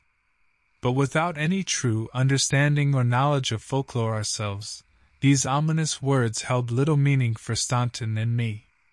We will always be grateful for the bravery of our neighbors and hope that they will heal from both their physical and emotional wounds. As for Staunton and me, we will carry the horror of these events with us for the rest of our lives. And though we may never know what the creature was or what made it prey on us, we can only hope that it never finds another opportunity to terrorize anyone else.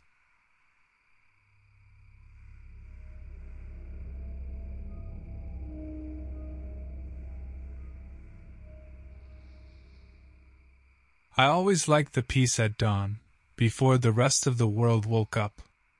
It's when I do my best work, or so I thought until that peculiar morning. My name is Elwyn Caswell, just another park ranger stationed at Yellowstone National Park. People think it's all scenic views and postcard moments out here, but the reality isn't always that pretty. That day started like any other. Early hours, thermos in hand instead of the cliched coffee cup, I patrolled the usual routes. Nothing seemed amiss. Even the usual trail graffiti seemed to have taken a day off. What caught my attention, though, was an abandoned backpack at Artist's Point, far from where a casual hiker would leave something behind. I radioed in about the backpack but didn't get a response. Reception is spotty at best in some areas of the park. My backup Remy Hollis and Paige Burnett likely wouldn't be awake for another hour. Finding personal belongings wasn't new, but we had procedures for that. A part of me argued against waiting for Remy and Paige to show up. That's when curiosity trumped protocol. The bag looked expensive, hardly something someone would forget. Unzipping it revealed more questions than answers. A wallet filled with cash, no ID, and a map marked with areas beyond tourist trails. The scribbles on it made little sense, more like cryptic symbols than directions. That raised red flags about potential illegal activities, possible poaching sites or unauthorized camping grounds. I opted to check the nearest marked area alone. It wasn't far, and I had my trusty service revolver if things got dicey. Just brush, rocks, and an eerie silence met me there. No signs of human activity whatsoever, yet something felt off. Suddenly there was a rustle in the underbrush to my right. Not uncommon sound, yet this time it made me grip my revolver tighter. When I approached to investigate routine work checking for injured animals or startled hikers, what awaited me was either. A humanoid silhouette emerged from behind a tree, large and lanky with an unsettling gait and skin that seemed wrong, as if wearing something's hide rather than its own. Its face was nightmarish. Eyes, two pits of void against pallid flesh stretched too tightly across its skull-like face. For sanity's sake, I tried convincing myself it was some prankster in a costume, but no fabric moved like that, clinging to bones as though desperate to escape its own form. I kept my voice steady despite growing unease. "Hey! You can't be here without permission." No reply. It just stared in unsettling silence. Realizing backup was beyond communication range, logic dictated retreat and regroup with proper force numbers, but instincts screamed at me not to show my back to this creature. Instincts won out. The creature charged suddenly with bewildering speed that belied its lanky frame. I fired without hesitation. Regulations be damned, but bullets might as well have been confetti for all the good they did. It bore down on me like some relentless force of nature until instinct took over entirely, aiming for what seemed most human about it, those void-like eyes. My arm recoiled with the force of the shots, but it was pointless. The creature's frame didn't falter. If anything, it seemed to enrage it more. In a matter of seconds, it closed the distance between us. I turned and ran, no thought in my mind but escape. Panic told me no help would come in time. All training on protocol fled from my thoughts as survival instinct kicked in. I darted through dense trees. Branches snagged at my clothes, thorns scraped skin, but I couldn't stop. A glance over my shoulder revealed the creature's strides were unwavering despite the dense foliage, its lean muscles moving in eerie coordination. I remembered a ranger station was nearby, humanity's outpost amidst wilderness, and my only hope. Pushing legs harder, lungs burning for air, I made it to the door and slammed it shut behind me. I jammed furniture against it just as a thud hit the other side. Inside the station was Mike, another ranger on duty. "What's going on?" he shouted, startled by my abrupt entry and frantic actions. "There's something out there." was all I managed between gasps. He moved for the radio, while I searched for something that could tell me more about this threat, anything related to animals or incidents, but found nothing helpful. The creature slammed against the door again with force enough to make the walls tremble. Mike gave up on the radio. Whatever frequencies we usually used were dead. He mouthed a silent apology. We were cut off from the outside world. We backed into a corner as that thing outside continued its assault. It didn't utter words or sounds that made sense, just guttural noises between impacts that seemed too strong for any animal. Hours passed as we watched daylight fade through barred windows, our eyes fixed on the weakening barrier between us and it. Dawn brought silence, an eerie lack of life from outside these walls.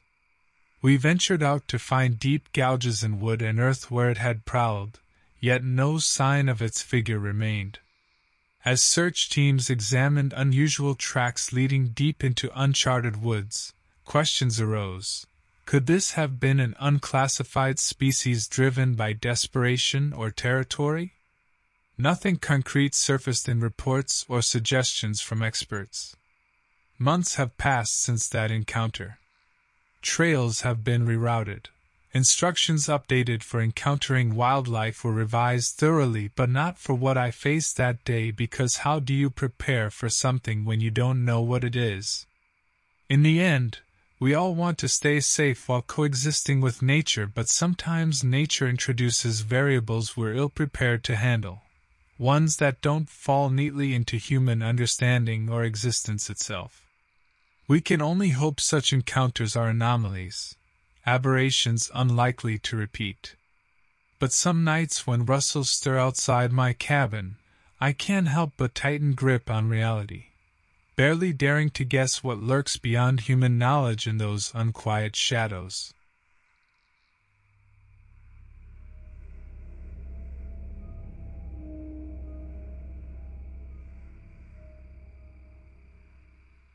Most people think truck driving is just long hours behind the wheel, but for me, it's a passion. The sound of the engine, the solitude of the open road. I'm Rex Halverson, and nothing satisfies me like hauling cargo across the country. I remember when I was driving through the remote stretches of Nevada, which offered nothing but open sky and miles of desert. That day had started like any other. I woke up in my rig, performed my usual pre-trip inspection, and set out to deliver a shipment to a small town tucked away in the southern part of the state. The desolation was both eerie and beautiful. Derelict buildings from a bygone era flanked the highway, and dusty trails led off into oblivion.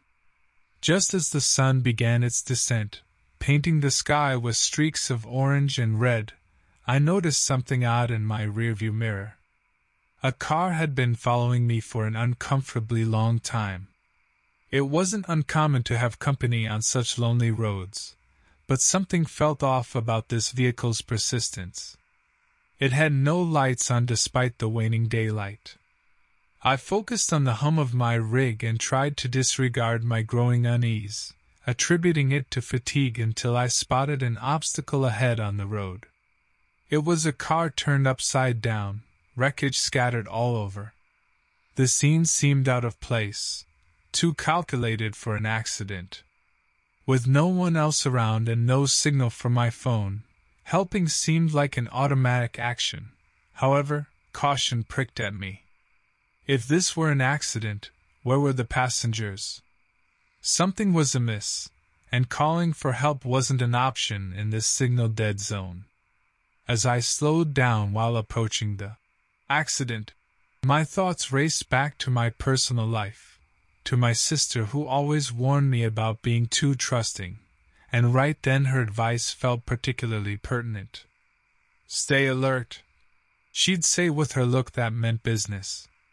Ignoring every instinct that screamed at me to drive on, I finally stopped near enough to see that there was blood on the upturned car's door. Fresh blood that smeared across into the scrubland softened by dusk's shadows. I opened my door cautiously and called out into encroaching darkness. "Anyone needs help?" No answer came back but a chilling silence which felt increasingly uncomfortable. Then movement caught my eye. A man emerged from behind a scraggy Joshua tree some yards away. Large build with a limp in his step. He was coming towards me, not hurriedly but steadily, with something metallic glinting in his hand. The last shards of sunlight caught on his featureless face, no expression but intent clear as he advanced. His physical presence spoke volumes even though his lips remained sealed shut. I retreated back towards my rig. Every scenario flitted through my mind, none ended well if I stayed put. My gut told me this man wasn't here by happenstance. His predatory stride indicated purpose. With the engine still running, I grabbed my phone. No signal. My breath quickened as I calculated my options. The metal object in the man's hand caught the light again. I slammed the door and hit the locks just as he reached my window, his eyes void of emotion. His face was unshaven, skin rough, and sweat glistened on his forehead despite the cool evening air. Blood stained his clothes, suggesting injury or worse. He pounded on the window, the metallic object an obvious knife. I yelled that I had no cash, but my words seemed to mean nothing to him. There was no bargaining, no humanity in his stance, just relentless aggression. I reached for my phone again in a desperate attempt to call for help, praying for just one bar of reception. Nothing. My only choice was escape. Putting my car into gear, I drove off, watching him in the rearview mirror as he chased after me limping until darkness swallowed his figure. At the first sign of civilization, I pulled into a gas station and dialed 911. Police arrived within minutes. I led them back to where I had last seen him.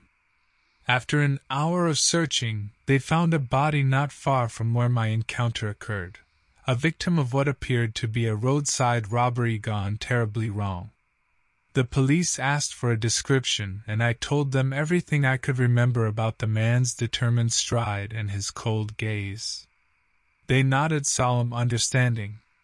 Safely back home days later, my mind replayed those harrowing moments with that man whose name tag had caught onto a thorn near where they found the body. It read Dan. It helped nothing knowing this name now. My sister's warnings echoed through me once more as I realized how close I came to possibly sharing that other victim's fate, a fate that was confirmed on news reports with chilling recounts of Dan's crimes along desert roads. The authorities said they were closing in on him, but he remained at large, an uncomfortable reminder that danger lurks where you least expect it.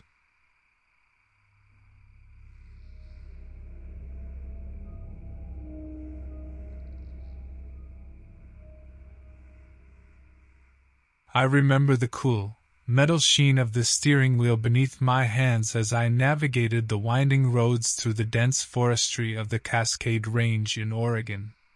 This was just another routine delivery for me, Marshall Kent, a truck driver of 10 years. The thick trunk stood sentinel along the road, a testament to the isolation I felt every mile I trudged forward. But this particular route had an air about it that made my usual nonchalant regard for remote drives waver. The trees seemed too still, the air too quiet. My only companion was the roar of the engine and the occasional static-laced tune wrestling with the radio's desire for silence. I wouldn't have stopped if it weren't for the gnawing sense that something was off with my rig, a subtle shudder in the gears, an inexplicable drop in speed. So, there I was, in a forgotten turnout with only my tools and wits. The sun scored high lines across an azure sky as I slid beneath the massive belly of my 18-wheeler. Grit and dust from untold roads kissed my cheeks as I inspected underneath. The guts of my truck spread out like a metallic landscape. All seemed in order until my eyes caught an anomaly, a jagged tear in one of the hoses. Not normal wear and tear, this looked deliberate. Gooseflesh spread up my arms as I wondered who, or what, could have damaged my vehicle so surreptitiously. Clambering to my feet, I surveyed my surroundings more critically. A few meters from where I parked was a cabin enshrouded in thicket. The sight struck me as odd because no recent memory or map bore mention of its existence. Logic told me to hightail back to my cab, lock myself in, and drive to civilization on whatever fumes left in my engine. But curiosity, the kind that peeks at men who spend too long alone on open roads, ushered me toward that lonesome structure. As I approached, silence paradoxically amplified around me. Even birdsong seemed muted against the silent barricade of trees. The door stood askew on its hinges like a crooked grin. Inside, strewn papers blanketed every surface with nonsensical scrawl, names upon names linked with dates and cryptic notes. Someone's lifetime obsession illuminated under shafts of light smearing through broken panes. Was this someone's work? Their madness? And why did it feel such malice soaked into these walls? A creak cut through silent musings and instincts screamed danger, all hairs on end and a pumping heart begging flight. Shadows congregated where light dared not pierce. Within them lurked a figure, tall and malevolent, his presence demanding stillness from all living things. He stood there at odds with everything natural, his stature too composed for someone who belonged among these forsaken woods. No words came from him. He simply watched, his eyes hollow pits within which no soul stirred. I should have called out for help or sought it myself, but every fiber within told me cell service would be a vain hope here, and any move might incite violence from this quiet menace. So back to work beckoned as best defense, the route familiar with distance breeding safety.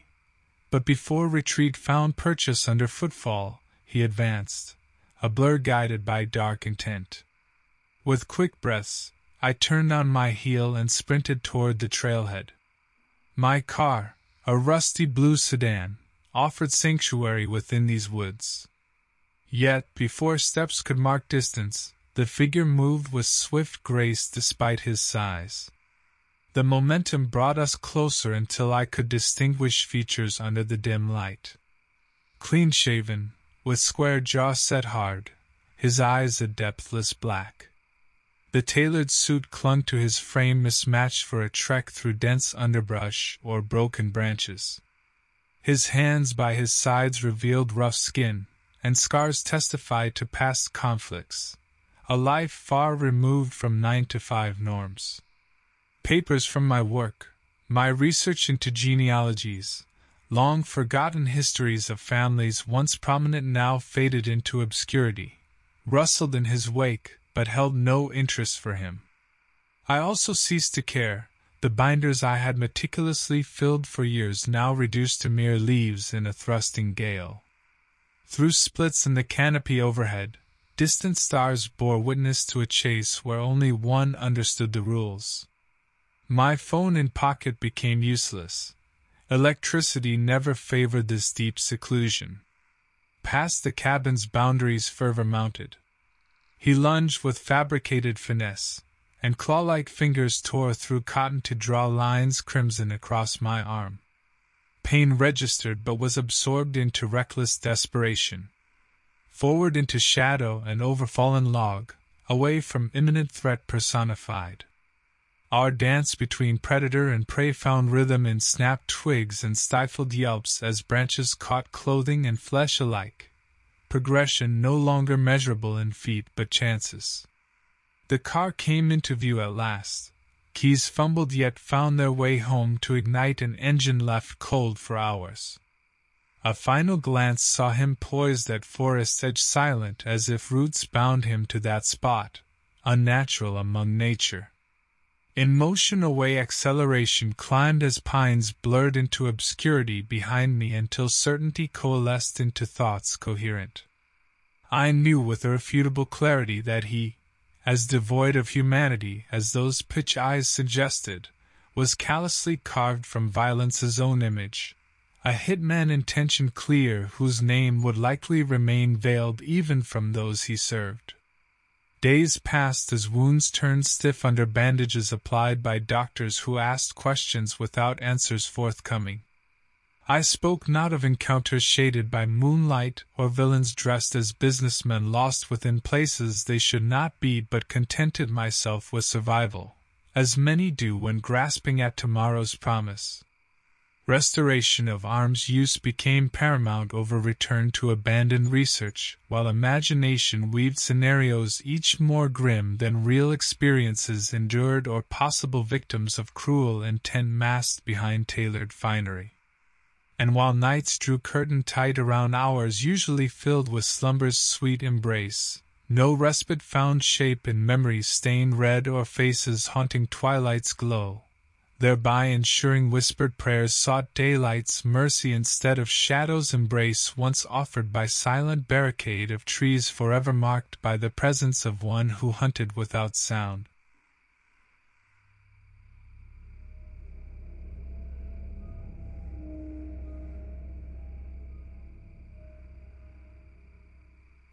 Anyone who spends enough time in the woods gets a feeling for when things are just off. That's where my story began, in the dense and untamed forests of the Pacific Northwest, where fog clung to the pines like an omen. I'm the kind of guy who clocks in at a government facility so secret, maps don't dare to show it, and GPS signals go to die. We dabbled in things so classified that even thinking about them outside of the lab felt treasonous. My name is Harlan Drexler, and this is what happened on a day that started like any other. My work at the facility often involved looking into genetic anomalies, mutations that didn't obey the usual rules of heredity or natural selection. It was routine until we received a sample that wasn't supposed to exist, let alone be lying in our lab. I was tracing through lines of incongruent DNA when my colleague, Lana Keating, let out a stifled shout from across the room. "Harlan, look at this!" She beckoned me over with urgency, her eyes wide with excitement or fear. I couldn't tell without reading into her emotions. I pulled on my latex gloves and leaned in close to see what was on her microscope slide. What lay there twisted everything we understood about nature. The cells weren't human. They weren't even terrestrial as far as we could tell. Before we could decide our next move, an ear-piercing shrill shattered our contemplation. The facility's alarms were screaming their warnings. Something had breached the perimeter. Panic never solves anything, so I steadied my breath and checked our lockdown protocols while Lana combed through our communication channels for any drop of information. She turned up with nothing but static. Whatever was happening out there had cut us off entirely. "We need backup," she declared, but then fell silent, remembering no call for help could cut through this isolation. Without choice, I unholstered my service weapon, a last resort included in our high-security protocols, and proceeded to secure our sample within a containment vault. That's when chaos unfolded outside. Faint gunshots punctuated the tense silence between wailing sirens.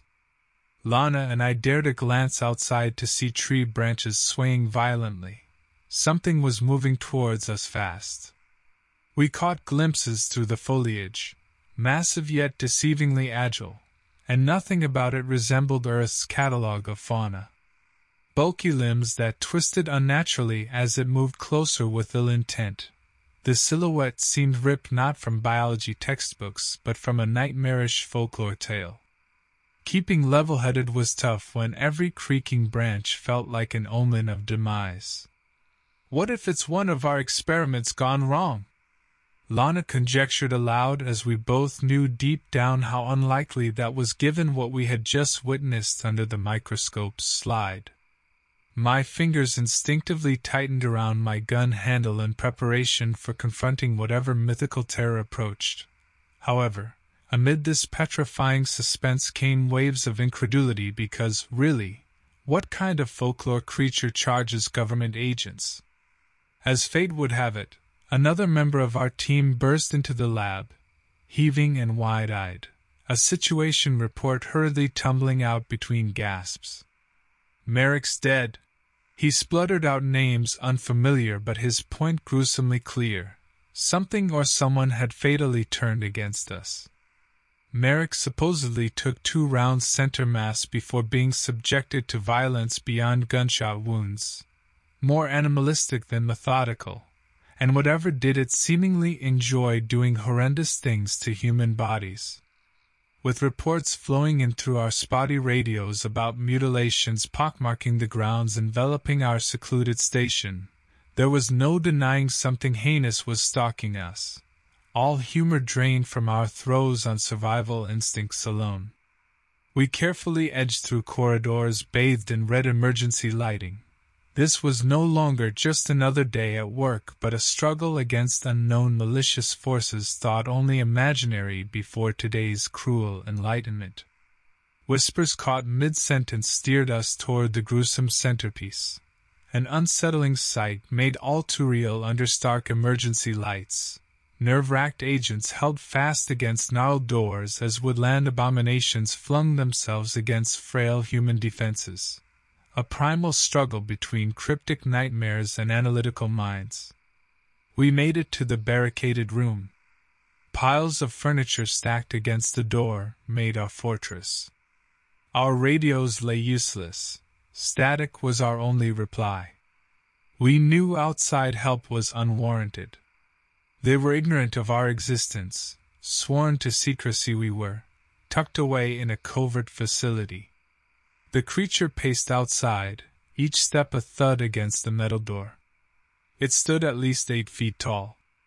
Long limbs ended in claws that screeched on surfaces. Its breast came out in grunts that fogged the tiny window at the top of the door. Time passed in heartbeats and stifled whimpers. My colleague, Jensen, peered through a crack between the boards. Blood drained from her face, but she signed to us it had gone, for now. We shared silent nods and got to work, securing our room further with whatever we found. Metal rods, wiring, anything that could fortify our frail sanctuary. Someone mentioned fire extinguishers as weapons if needed. A scream echoed, then silence returned, but the reverberating fear never ceased. Stevens had left hours earlier to find food. He didn't make it back. Dawn broke with no concept of days passing. We were prisoners of circumstance rather than time. Water was low and hunger had set in when we heard scraping again at the door. The creature's shadow filled the gap below it. Cries broke out from some of us. One attempted to escape through a maintenance hatch but stopped abruptly. Claws appeared under the door, seizing his ankle, pulling him screaming until his voice faded. That was Jackson. We spent harrowing hours with little light and depleting wills when the creature seemed to withdraw its assault. Silence settled heavier than before. Moments turned to a cautious decision: break for an exit or wait for what seemed inevitable death. I urged delay, fearing what waited beyond the safety of our walls. The decision saved us when military vehicles surrounded the compound mere hours later.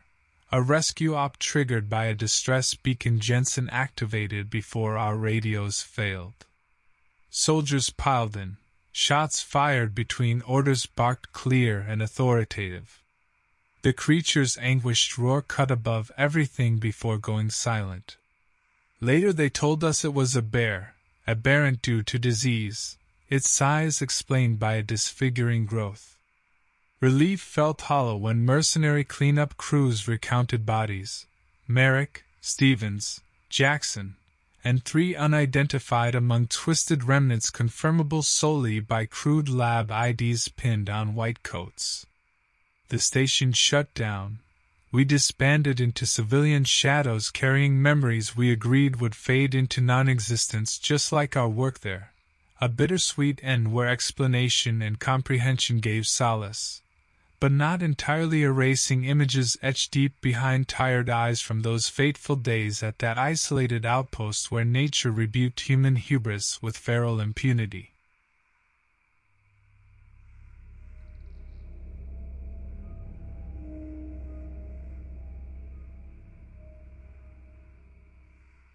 I remember lunchtime by the lake being tranquil, a routine escape from the daily workload of a park ranger.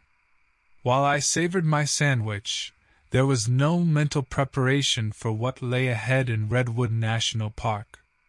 My name is Ewald Bonnet, and I took pride in ensuring hikers' safety and preserving the integrity of these woods. That day, I stumbled upon something gruesome. A campsite abandoned in disarray, belongings strewn about, and an unsettling amount of crimson soaked into the soil. Stranger still was the lack of any calls for help. In my many years wandering these woods, not once had I seen such a scene without a frantic survivor or even a whisper of distress. It seemed whoever had camped here chose silence, or was silenced before they could react. Puzzled and on high alert, I keyed my radio to report the find, but crackling static was my only reply. The calm before calamity. Later that afternoon, while following a thin trail of belongings into the denser part of the forest, progression became slow.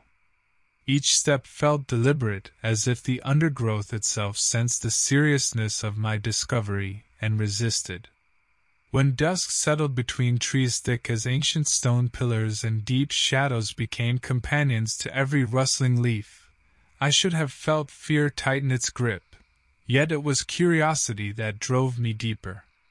Cresting a ridge cloaked by fog so dense you could taste the moisture in your breath, shapes moved below in fluid silence, figures seemingly made of mist or less solid forms. It seemed improbable. Logic failed to provide rational thought for their presence here. The forest around me appeared alive with whispers. Could these woods harbor such entities? My training was rooted in what eyes see and hands touch, typically skeptical to tales spun from folks' overactive imaginations within these woods' embrace. But there stood movement that defied logic and sounds stilled by an unnatural presence and impossibility before unschooled eyes. The shapes I glimpsed were malformed shadows beneath canopies native only to nightmares, elongated limbs that moved with predatory grace, creatures unclassified by any field guide or nature manual I'd ever studied. My heart steadied by focus and the weight of the firearm at my side. Protection against bear or cougar, but against this? I spotted them just beyond an old-growth sequoia's reach, monstrous beings tall as men but misshapen with contours all wrong under the moon's glow. A shuffling sound split the silence unexpectedly. What laced with panic spurred me forward before reason could intervene. If y'all are part of some avant-garde hiking group trying new age fitness trends by moonlight, I joked aloud, comedy my defense against encroaching dread. No chuckles echoed back, only that stupefying quiet.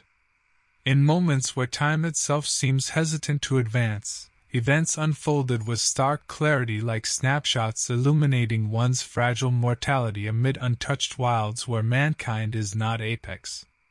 The shapes jerked towards me with jagged motions like marionettes pulled by invisible strings. A macabre dance orchestrated purely for their amusement or mine. My finger rested on cold metal trigger guard surety while sweat mingled with elements unstirred by Zephyr's unseen grace. "You're trespassing on federal land," I stated flatly, words meant for beings that surely lacked comprehension. The truth settled like early morning mist that something ancient woke here tonight, something that hunters whispered about over generations, predating trails blazed or fires sparked under star charts unfamiliar to navigators past. These guardians or specters moved unseen alongside forestry guardians like myself until one day. My breath came in short bursts. I backed away, eyes fixed on the advancing figures. Their frames were heavy, muscles rippling under coarse fur. Snouts bared with razor teeth, eyes reflecting a malicious intent. The creatures stood on hind legs with the posture of a bear, but wrong. No bear moved with such predatory grace. I fumbled for the radio at my belt, a lifeline to civilization. "This is Ranger Base, come in," crackled the voice from the other end when I pressed the call button. "Base, this is Danielson up in Sector 5. I gasped. "I need backup. There's something here." "What's your 20? Asked the voice urgently. "Past Old Sequoia Grove, near the North Ridge." Static followed as they attempted to respond. My radio sputtered and died. Batteries drained without reason. Isolation gripped me. With no response or rescue coming quickly enough to face what approached, escape was the only alternative. The creatures stalked forward, circling me now. One let out a guttural sound, a huff that vibrated through my bones. They were hunters, these beasts.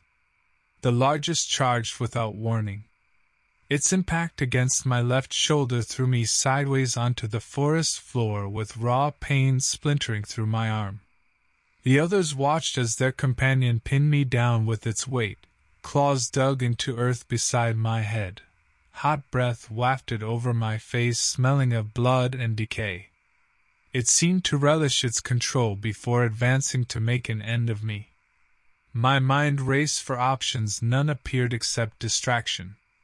I twisted beneath it and shouted as loud as human lungs allowed. "Fire!" hoping primal fear of flame might deter them if only for a moment. It worked. Confusion flickered in its eyes. The creature reared back at my sudden outburst, giving just enough space for escape. I scrambled up and sprinted without looking back until lungs burned and legs refused another step. The sounds of pursuit faded into quiet once more. Stillness hung with no sense of the horrors that took place moments earlier. Days passed. Others searched for what mounted such an attack but found nothing save tracks that evoked more questions than answers. Massive prints akin to bears yet not fitting any recorded species. A reminder that some things remain unknown within wild depths. I was left with scars, both visible and not, stories recounted in low murmurs among rangers echoing an animalistic brutality we tried to comprehend but couldn't fully grasp due to its foreign nature. Species undiscovered perhaps, or something that defied simple categorization. Life went on. Patrols resumed amid watchful glances between sentinels of nature's expanse, aware now more than ever that we weren't alone. That there were guardians or specters among us, not just in lore but flesh and blood within old-growth sequoia's shadow.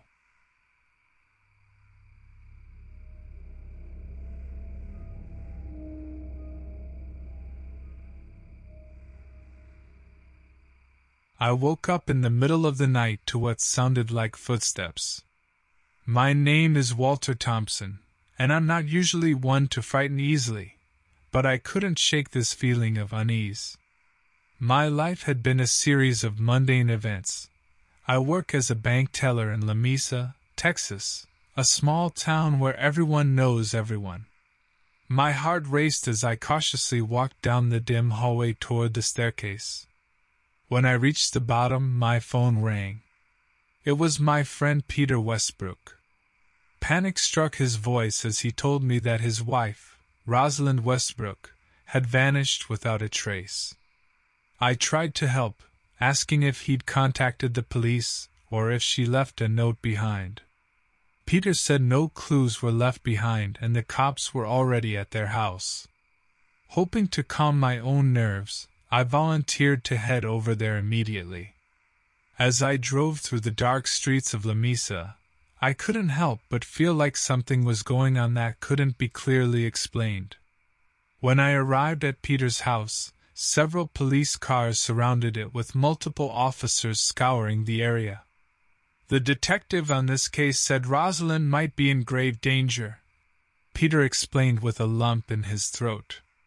That single statement sent chills down my spine. For hours we all searched and questioned neighbors, all fruitless efforts. As evening rolled and everyone began to lose hope, we decided to rest for a moment under an old oak tree near Peter's backyard, his dog Roger wagging his tail nearby. The night provided little solace as we talked about happier times when Rosalind was with us. During our conversation, we heard a faint noise coming from beyond the old oak tree. It appeared just within our line of sight, an abandoned meatpacking plant that had been vacant for years. We never paid much attention to it before. It seemed irrelevant to our day-to-day lives. Curiosity piqued, we made our way toward the eerie structure, flashlights in hand. The double doors creaked open as we walked inside, our footsteps echoing off its vast emptiness. After exploring the main floor, something peculiar caught my eye, a dark fluid dribbling down the wall with an odd and metallic scent. It was blood. Our flashlights converged upstairs where a hallway extended deep into darkness. A guttural screech echoed through the building, like a hunting cry. With adrenaline pumping through our veins and fear gripping us tight, Peter and I ventured further to find Rosalind. But so far, every room we checked revealed nothing but rusted machinery and cobwebs. Finally reaching the end of the long hallway, light filtered through a cracked window revealing strange wet spot on the floor beneath it. Peter yelled for Rosalind when I glanced down to see her bracelet lying nearby. Oh no. Then there was movement, a glimpse of an imposing, reptilian-like creature lurking in the shadows. The air grew thick with terror as tension twisted my stomach into knots. This chilling adversary defied explanations from any earthly origin, with scales both grotesquely green and slimy like a reptile. It had an elongated snout filled with gleaming rows of dagger-like teeth, its eyes cold and predatory. Horrified by its existence, I raised my fist to strike at it defensively. Before I could act, Peter pushed me out of harm's way just as the creature growled ferociously. Circumventing any attempt at stealth or gracefulness, each step resulted in snapping twigs under its feet and clashing silverware-like noises from its menacing claws that dug forcefully into the metal walls. We knew fighting this nightmarish monster was not in our cards without assistance or knowledge of what it would take to conquer it. Our thoughts raced for a plan of action. Cornered and desperate, Peter wondered aloud if he could make a Molotov cocktail using the gasoline left in an old nearby truck, and some greasy old rags found on the floor. It sounded like a viable temporary solution, so we began constructing it. Peter had quickly assembled his makeshift weapon and revealed it with a wicked grin. Roger barked ferociously in approval, sensing our growing anticipation and intensity. "You ready?" Peter asked me nervously. "Yes, as ready as I can be," I stuttered, my nerves screaming to run the other way. With the Molotov cocktail firmly in Peter's hand, we inched nervously toward the monstrous creature. Roger continued snarling, his teeth bared and hackles raised. 3, 2, 1. Peter shouted before hurling the explosive makeshift weapon at the reptilian beast. It let out a deafening screech as flames erupted around its scaled body. The acrid smell of burning flesh filled the air, and it thrashed violently. Taking advantage of its moment of agony, we sprinted away from the inferno. With fleeting glances behind me, I noticed that only a few scales appeared burnt or melted. Somehow, it survived this. But escaping was our only priority. As we ran, our heavy breathing filled the quiet night air. We couldn't call for help. The only real proof we had that dangerous reptilian creature was something scarcely believable by any sane person. Ducking into an abandoned warehouse nearby, we attempted to collect our thoughts and figure out what to do next. "We need another plan," I gasped between breaths. We were now no longer on offense but defense against an incomprehensible abomination. Peter concurred. "This thing seems almost alien," he whispered hoarsely, his voice trembling with fear. With our limited options and resources dwindling by the second, I pulled out my phone and attempted to access any information on this life form. How to defeat it, if it had any weaknesses or if others had encountered something similar. But my frantic searches provided no answers. Silently nodding in agreement, Peter retrieved a crowbar from one corner of the warehouse and handed it to me. Our new course of action: immediate escape at all costs. As we began navigating through dark alleys and back streets, Roger's incessant barking signalized its return. The creature had found us again, its large claws clicking menacingly, and its eyes reflecting the dim light from the streetlights above, watching our every move. "Keep going!" Peter shouted as we struggled to evade the pursuing beast, using every ounce of adrenaline we had left in our veins. The chase seemed endless, but eventually we stumbled upon an open manhole leading to the sewer system, our last resort. Desperate measures led to desperate action, as Peter and I descended into the dark depths of the stench-filled underground. Roger followed suit, managing to jump down on his own. For hours we trudged through knee-deep filth, encountering rodents and an assortment of unsavory creatures. But the creature never followed. Perhaps it knew better than to squeeze its massive frame into such a confined nightmare. As we emerged from a manhole on the outskirts of town at dawn on the final day, our bodies were exhausted but our determination alive. We knew this thing was unstoppable for now. Something had to be done. As exhausted survivors with limited knowledge and options, Peter and I finally made a difficult decision. It was time to leave town and hopefully outpace this abomination before it could strike again. We left behind a letter at a nearby police station detailing every detail of our harrowing experience. We hoped that by doing so, it would spare someone else from a similar fate or inspire researchers to find answers about this horrifying creature. In the end, all we knew were questions and uncertainties. The creature's origins, weaknesses, or even purpose remained undiscovered. All that remained was our escape plan, leaving everything behind in search of respite from this terror. Indeed, we hadn't defeated it, we merely bought ourselves some time.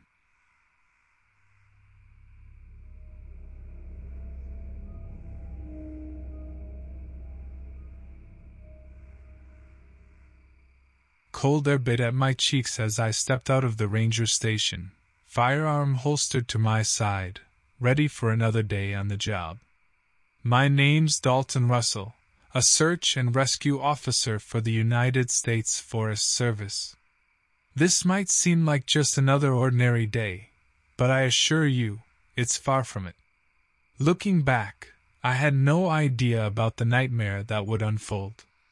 The radio crackled to life, interrupting my thoughts. "Hey Dalton, there was a report of some odd activity near Lake Lillian in central Washington. Could you check it out?" Sally's voice came through on the other end. "Yeah, sure thing," I replied, hopping into my truck and heading toward the site. The drive proved long and uneventful as I passed through dense forests and winding roads.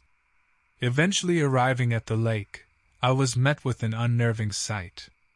Trees were uprooted and flung haphazardly around, while claw marks adorned their trunks. Something big had passed through here. At that moment, A fellow officer named June approached me wearing a puzzled expression. "Dalton, is it just me or do these markings look unnatural?" I couldn't resist chuckling at her comment. Well, unless Bigfoot got a hold of some steroids, unnatural might be an understatement. However humorous our exchange may have been in that moment, our laughter soon faded as we stood in awe at the extensive damage before us. Fueled by curiosity and concern, June and I trekked further into the forest to investigate. As we progressed deeper into the woods with great cautionary steps, it soon became apparent that this wasn't just some random animal wreaking havoc on the environment. Something else was going on. We came across a small clearing with an abandoned campsite torn to shreds. Tents were ripped apart and unrecognizable, as if they were nothing more than scraps caught in a weathered storm. A nauseating stench filled the air as we discovered remnants of the previous inhabitants, remains of humans that had been brutally altered. June's face whitened as she surveyed the scene. "Dalton, what could have done this?" The truth eluded me, but one thing was apparent. Our new foe didn't operate by any logical or natural rules. As I stooped down to investigate closer, a sharp hiss from behind snapped my attention back up. Slowly turning, my eyes locked onto it, a creature like nothing I'd ever seen before. Standing almost 10 feet tall with coarse fur and an elongated snout lined with jagged teeth, the beast emitted an aura of malevolence that begged no defiance. The thought of calling for backup flickered through my mind, but I knew it would be futile. We were just too far away from civilization. I tightened the grip on my gun and took aim at the creature. Despite the intensity of the situation, I couldn't help but let out a weak chuckle as I turned to June. "Looks like Bigfoot got a hold of some steroids after all." Taking a few steps back from the massive creature, June and I tried to hold our ground. The beast let out a deafening roar that echoed through the trees, leaves shaking around us. Together, we knew we couldn't handle this ourselves. But who to call? It was too dangerous to call our friends or coworkers, as they would undoubtedly meet the same fate as these unfortunate campers. "June, we don't have time. Let's get out of here and then we can find help," I said urgently. She nodded in agreement, and we began to backtrack away from the gruesome scene, keeping a cautious eye on the monstrous creature looming at the edge of the clearing. Somehow knowing our intentions, it snarled and lunged toward us with a surprising speed for its massive size. Dodging the attack by mere inches, we broke into an all-out sprint, weaving through trees, branches whipping at our faces as we hoped to outrun or outmaneuver our pursuer. We could hear its heavy breaths and pounding footsteps just behind us, giving us no reprieve as panic set in. As we rounded a bend, I spotted a narrow crevasse between two large rocks, a potential hiding spot. "June! In there!" I shouted and pointed as I ran past her. June hesitated for just a moment before following me inside. We crouched low in the tight space with bated breaths, willing our racing hearts to slow down in case it could hear us over its labored breathing. Listening closely, we could make out its snorts and growls, but had no clear line of sight through the small opening. The agonizing minutes felt like hours until finally, the noise gradually faded away. Somehow, our hiding place had worked. Cautiously crawling out of the crevasse after what seemed like an eternity of silence outside, June and I scanned our surroundings to make sure the creature was indeed far away. "We need to get back to town and warn people about that thing," June whispered urgently, her voice cracking with fear. I nodded. "Agreed. But we also need to keep moving. If that thing was able to track us before, it could come back at any moment." During our frantic retreat, we had lost our sense of direction but knew that we needed to head east to get back to town. Occasionally stopping to listen for any sign of the beast, we moved swiftly through the forest, finally reaching the outskirts of our peaceful hometown hours later. It was late in the night, but adrenaline still coursed through our veins.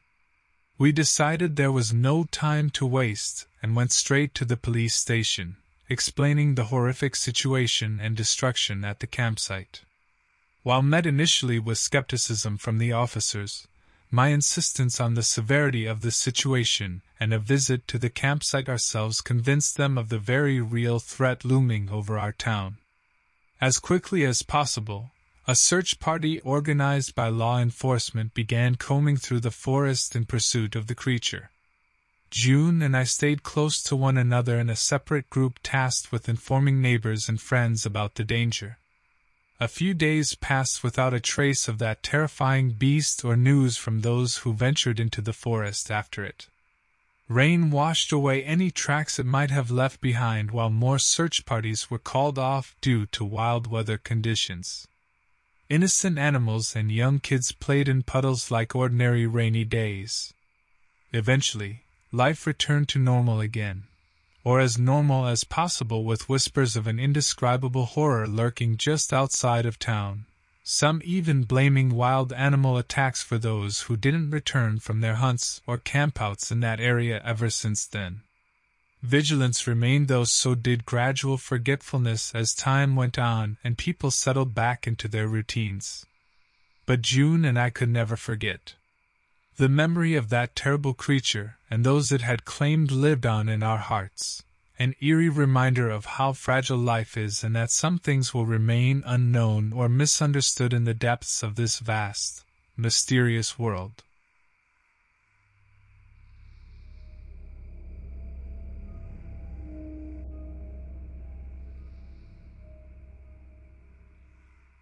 I took the fire lookout job for the solitude, for a sanctuary away from the buzz of the city. My tower stood in the lush expanse of the Smoky Mountains, a landscape I thought benign. This particular evening, marooned in my wooden perch, a shiver-inducing silence crept over the forest. A radio crackle broke through, an unknown frequency. "Clem," I whispered, unsure how I knew the name belonged to its owner. "Report." Only static replied. Days went by without human contact. While gazing through binoculars one sunset, movement caught my eye, a being, picking through the underbrush. It seemed like a man but moved like an animal, stalking silently. In town during my resupply run, I mentioned it to Jasper, who ran the supply shop.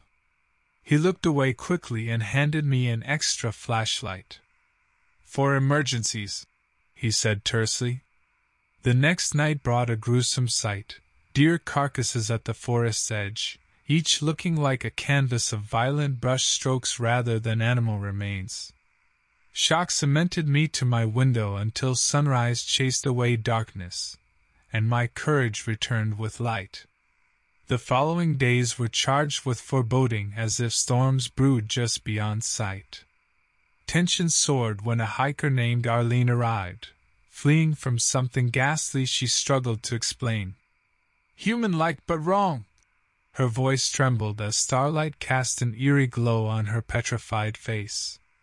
Sleep became a luxury I could no longer afford, chains of heavy eyelids pulling me deeper into fatigue, yet alertness laced every dream.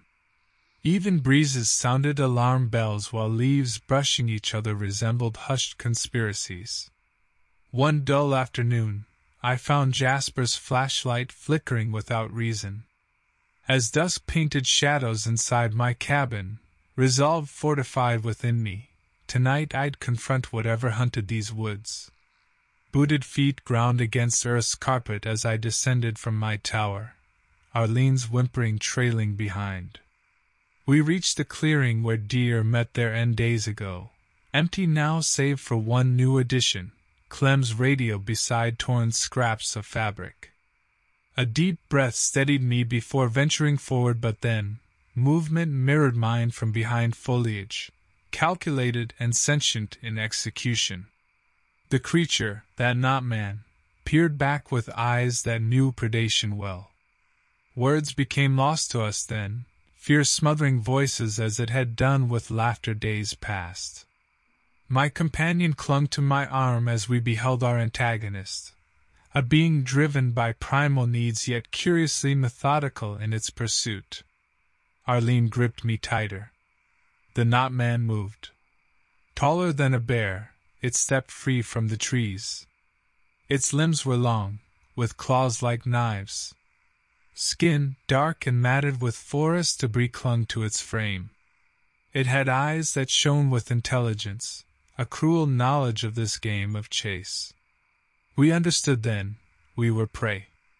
Without words, Arlene and I turned back towards my tower.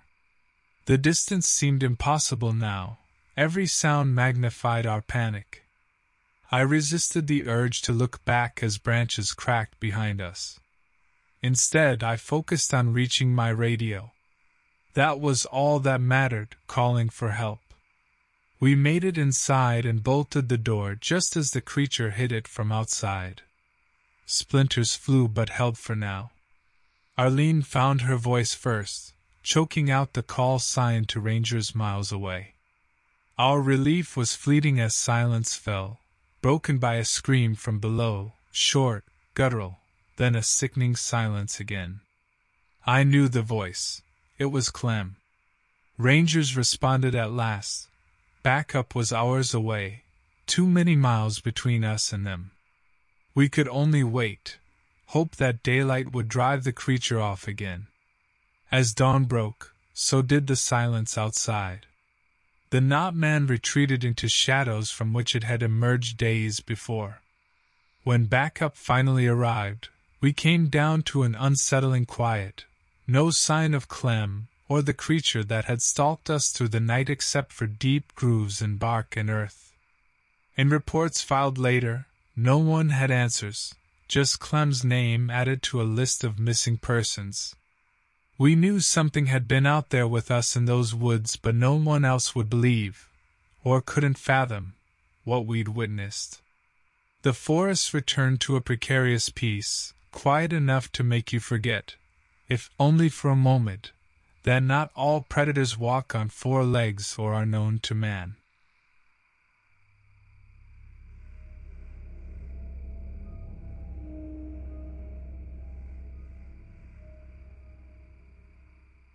Night had descended on the Shasta Trinity National Forest, where I, Cleo Marcus, stood watch in a fire lookout tower.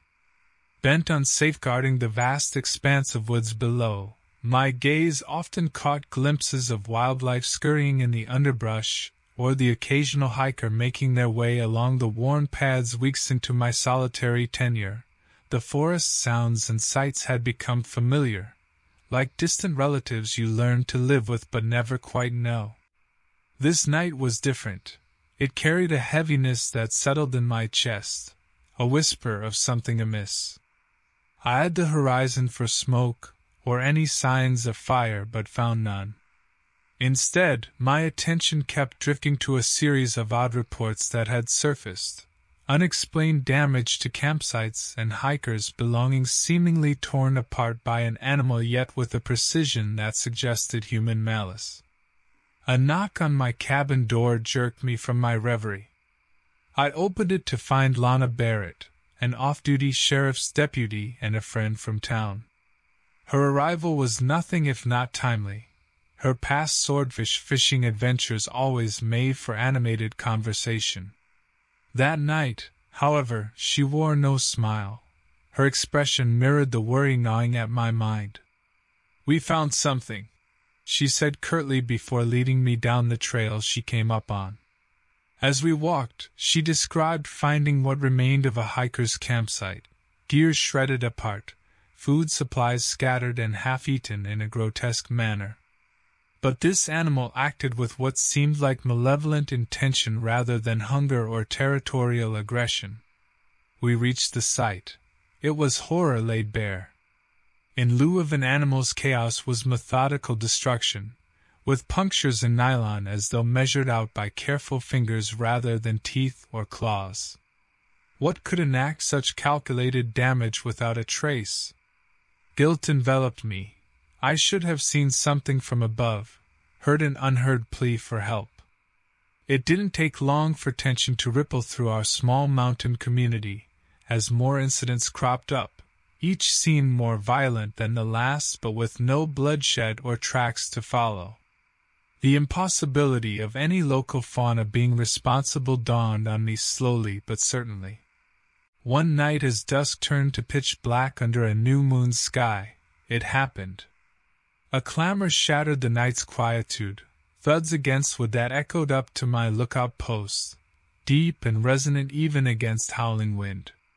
From down below peered two glints resembling eyes, reflecting faint moonlight piercing through dense pines. The creature's gaze lockstepped with mine as if assessing me. It stood erect with feral agility, not any known beast but resembling man vaguely, too vague to be one. Retreating to my cabin and barricading myself in seemed prudent. Lana would check in every morning by radio after all, but tonight had thrown caution out alongside good sense. I had stocked the tower with minimal comforts. Some meals ready to eat, Lana joked, tasted better left uneaten, and just crucial survival gear.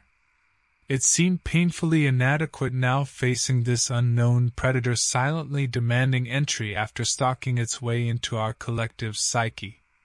The creature moved closer, stepped silent on the forest floor. Its features clearer now, long limbs, a gaunt frame covered in matted fur, and eyes that bore intelligence, malice. I froze behind the barricade of my cabin door, heart pounding. Communication was key. I reached for the radio but static greeted me. The storm must have damaged the lines. Frantic thoughts raced. Lana would notice my absence come morning, yet that offered no comfort now. The structure shook as the creature slammed against it. I pushed furniture against the door, each movement calculated to maximize the barrier's strength. I heard glass shatter, a window giving way to the onslaught. I considered escaping through the back but knew the forest better than to attempt flight in darkness against a creature born from its shadows. Then Lana's voice crackled through the radio, a sliver of hope. "Tower 4, do you copy?" "Lana," I whispered. "Send help." Detailing my predicament was unnecessary. Urgency laced my plea and Lana understood. The line went dead before she replied. Hours succumbed to silence and anticipation grew unbearable. Suddenly a flare illuminated the woods, a signal from rescuers approaching. The creature recoiled from the intrusion of light, its form retreating into darkness before disappearing entirely. Morning broke with authorities at my door and paramedics attending neighbors injured during their sleep, blessedly alive yet marked with strange lesions. In the end, explanations remained elusive. Only theories surfaced of an undiscovered predator acting with brutal intelligence, a living enigma stalking our quiet mountain retreat. We survived, community bonds strengthened through shared ordeal. But tranquility had fled, leaving behind a wary respect for unexplained dangers lurking amidst nature's beauty.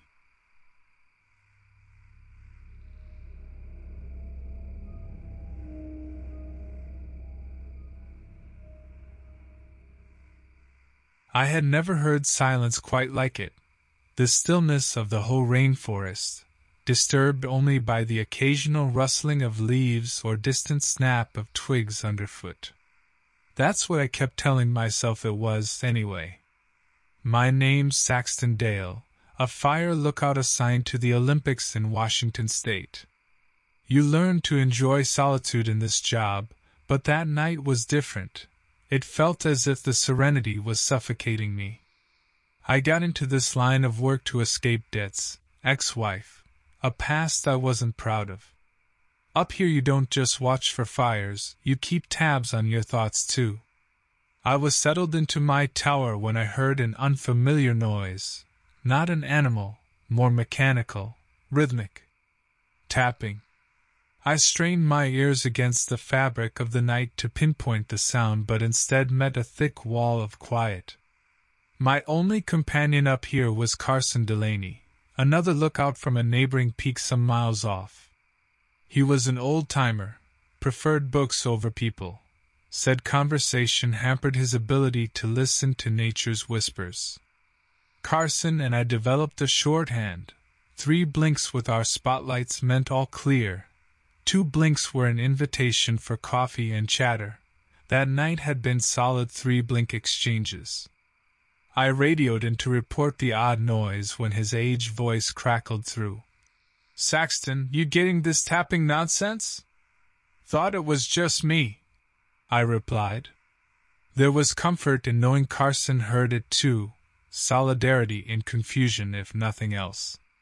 As morning broke, the tapping faded into memory until I found human-like tracks near the base of my tower, unshod feet too large for any person that danced across muddy terrain with no fear of the cold or debris. No one ventured out this far unprepared. It didn't make sense. I shared descriptions with Carson over coffee. "Sounds like a mimicry artist messing with us out there." His humor couldn't lift the tension seeping into my bones. That evening's patrols bore marks of disturbance. Broken branches arching toward my tower with purposeful aggression, trash from campsites strewn about but no sign of campers. The isolation was casting doubts on my reason like never before. Days turned darker as subtle intrusions punctuated each night's silence, scuffling against wooden beams and shadows darting out of reach when discovered by flashlight. My uneasy sleep ruptured by grasping breaths nearby that held no source when sought out at dawn. It all came to a head one stifling night when through binoculars, I spied motion at Carson's tower. Flickering beams signaling 3 blinks, yet shadowed figures skulked beneath his structure, as if savoring his obliviousness above. "Saxton! They're here!" Carson's voice trembled over the radio as reality set in. We weren't alone up here, but both too far from help or each other. A plan formed rapidly: meet halfway, use our knowledge as defense. I locked the door, heart beating hard. Carson was miles away. I couldn't reach him in time. I had to call for help. "Davis Peak, this is Saxton Tower. Emergency. Send someone fast." "Copy, Saxton Tower. What's your situation?" "Intruder at Carson's tower," I said. "I can't explain, but it's bad." The dispatcher promised quick action, but the distant patrol would take hours to reach us. Night fell and my isolation was complete. No sign of help yet. Then a loud crack echoed below my tower. It approached in steady bursts. It wasn't an animal, but something else that knew how to terrify. The creature appeared from the trees, its form huge and stooped, muscles bunched under skin too tight for its frame. Its face was shadowed by the control room light, but I saw teeth, rows of them, shining dully in reflected light. It didn't see me immediately. It was fixated on ripping metal plates off the bottom of my tower. The structure shook with each pull. I remembered Carson, dialed his frequency. "Carson! Get down! Get up now!" His reply was cut short by a scream that ended abruptly. Communication died with static. Minutes passed with no word from Carson and none from help either. The creature now noticed my presence, turning its gaze up toward me, eyes devoid of anything human. It climbed effortlessly, reaching my floor quickly, its teeth gnashing inches from the reinforced glass. Sirens wailed in the distance, salvation but too far away. The glass started to crack under relentless pressure from outside. The door to the stairs gave way suddenly. Calls for help were no good anymore. I saw Carson's head amid debris opposite my tower window, confirming his fate. As the creature forced its way through broken glass, Law enforcement arrived below. Shouts filled the air, "Get away from the window!" It lunged at me just as bullets hit home. It stumbled backward into darkness beyond my sight.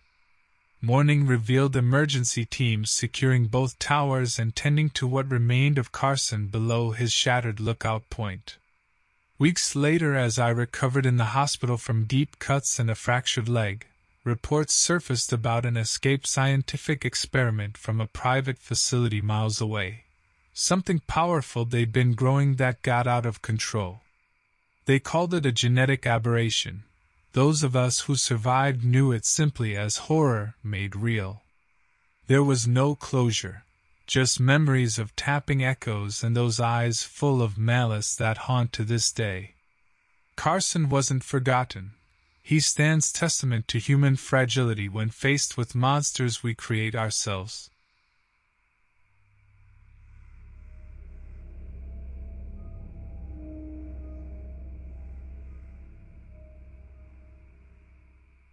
I remember that morning like a snapshot, clear and crisp in my mind. I'm Clayton Mars, a trucker by trade, hauling across the lengths of the United States. On this particular run, I was headed towards the remote plains of Nebraska, driving a load that was both bulky and heavy, industrial parts for some farm equipment company out in the vast expanse of corn and wheat. The place has always made me uneasy. It's like you could scream at the top of your lungs and no one would be around to hear you. Land as far as the eye could see, scattered with old farmhouses that had seen better days. I've been through here enough times to know it like the back of my hand, yet it never felt like home. My dad used to tell me stories about his time in the service, how attention to detail could be the difference between life and death. I guess that stuck with me more than I realized because as I drove that day, something felt off. The air was too still, even for Nebraska. The first oddity was a lone car, abandoned on the side of the highway, not uncommon, but this one was different. Its doors were wide open with luggage spilled all over. As if someone had left in a hurry, or been taken. As a trucker, you learn quickly when to stop and when to keep your eyes on the horizon and drive. Today was a day for driving. Hours passed with only the sound of the engine for company until I reached my destination by early evening, an isolated distribution center that matched the surrounding landscape, desolate and forgotten by time. I checked in with Hal Grissom, an old-timer who ran these deliveries with efficiency but not much warmth. He walked with a limp from an injury long ago. He said it happened in a freak accident on one of these very docks but never elaborated further. I began unloading under Hal's watchful eye when out in the distance I saw movement. At first, it seemed like nothing more than prairie winds kicking up dust swirls, but soon it became apparent there was a man approaching from across the field. Tall and lean in stature, his clothes were nondescript but worn as though they'd clung to him through years of hard living. His face was another story, etched deep with lines that told tales of hardships suffered or caused. And his eyes, they were fixated on us with such intensity that even Hal noticed and muttered under his breath something about trouble. That's when Hal excused himself to make a call inside, presumably for help, leaving me outside to finish. And following protocol meant facing trouble head-on alone was part of the job description. So there I was, amidst towering stacks of freight, when this stranger began pacing at the perimeter like some predator stalking prey. Every instinct told me something unholy drove this man's presence here. He advanced steadily as time seemed to contort around us. My heart pounded in anticipation, while my hands kept moving almost mechanically. We were alone except for each other, and an unseen witness, fear itself stalking from silhouette shadows that lengthened as daylight died. I mentioned before about screaming into nothingness. Well, there's no cell service here to call anyone else for assistance, or even record what may come next. The tension escalated rapidly. One moment he was a safe distance away. The next he was close enough I could see something dark staining his fingers, looking all too much like dried blood. Hal never came back outside, suggesting either his calls hadn't gone through or worse, maybe he'd found trouble inside instead of waiting outside with me here now. I stood still, hoping my motionlessness would make me less of a target. The man stopped pacing and stared directly at me. His eyes, a steely gray, seemed almost hollow as they fixed on mine. In the dimming light, I saw more clearly the details of his worn face, marked by deep lines and a scar that ran across his left cheek. His dark hair was unkempt, and the thick beard did little to conceal his grim expression. The hands bearing the stain were clenched into fists, veins bulging at the surface. Suddenly he lunged forward, his movement almost a blur. He grabbed a pipe from the ground and swung it hard in my direction. I ducked just in time, feeling the rush of air as it narrowly missed my head and clanged against the metal container behind me. I ran through the maze of containers looking for an exit or a place to hide. Hal could have been anywhere. For all I knew, he was unconscious inside or had left me behind entirely. I didn't have my phone. It was in my bag inside the office, leaving me no way to call for help. I dodged another swing of the pipe. It grazed my shoulder before I found an unlocked shipping container and slipped inside, closing it with a soft click that I prayed wouldn't be heard. Hours passed, or perhaps it was minutes. Time disoriented me in that moment of survival. Eventually, I heard sirens in the distance, followed by shouting and then silence. When police finally opened the container door, it felt like coming out of a tomb. They explained that Hal had called them before he was knocked out cold by our attacker. In that isolated area far from cell towers, his call barely got through but eventually brought help. Our attacker was gone. All they knew from Hal's description was that he was seeking vengeance after being laid off last month, and apparently decided I was responsible. They took Hal to receive medical attention as dawn broke over the terminal. Police found no other victims, some relief amidst chaos. As law enforcement assured they'd increase patrols and investigate further, all I could think of was how close I had come to being another nameless casualty in whatever twisted sense of justice drove that man's rage. The memory lingered long after of steel-gray eyes filled with silent fury. A wound from mere inches could change everything. There's a violent orchestra that plays out in close calls too often ignored until its chorus crashes loud enough for all to hear. There are dangers we don't see until they stand right before us with blood-stained hands.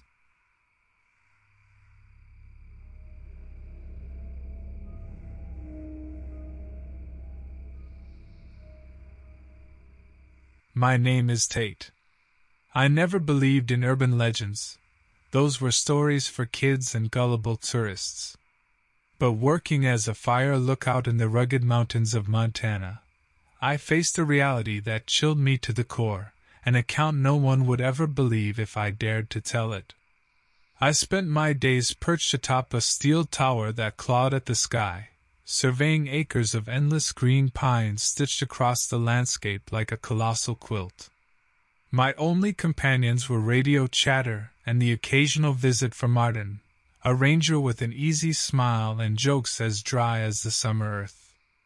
A few days ago, during a scorching August afternoon, my radio crackled alive with a distress call. A hiker named Jenissa, voice quivering like a plucked guitar string, claimed something in the woods had taken her friend. "Not an animal," she insisted. Her words tripped over themselves. "Like a man, but wrong, silent steps, he was just gone." My pulse thrummed in my temples as I shouldered my pack and descended the tower. The dusky light painted long shadows between trunks as I reached Jenissa at twilight. Her eyes darted through the trees like she was reading invisible signs. We set out searching, calling for her friend Rhett, but our voices seemed swallowed whole by the woods. With each step, unease settled heavier on my shoulders, like damp foliage until an eerie calm crept over us, a silencing of nature itself, as if we'd trespassed into some sacred, forsaken corridor of these ancient woods. As night drew its cloak tighter around us, we stumbled upon something macabre, Rhett's camera half buried beneath pine needles. Its lens was shattered like a spider web, silver innards spilling into the mulch. On impulse more than hope, I pressed play on its cracked screen and heard Rhett's voice, casual at first but then rising in panic. His last words scuttled across my skin. "What is that? Why can't it have eyes?" Arden arrived not long after with reinforcements. He cast me a look that threatened to crumble my stoic facade, knowing yet questioning, as we huddled around that ominous recording which felt both violation and warning. The search continued for hours until dawn broke with no sign of Rhett or our faceless quarry, only one last unsettling discovery. Parallel grooves dug deep into the dirt, winding aimlessly through the underbrush as if something had dragged. "Maybe he got lost and injured?"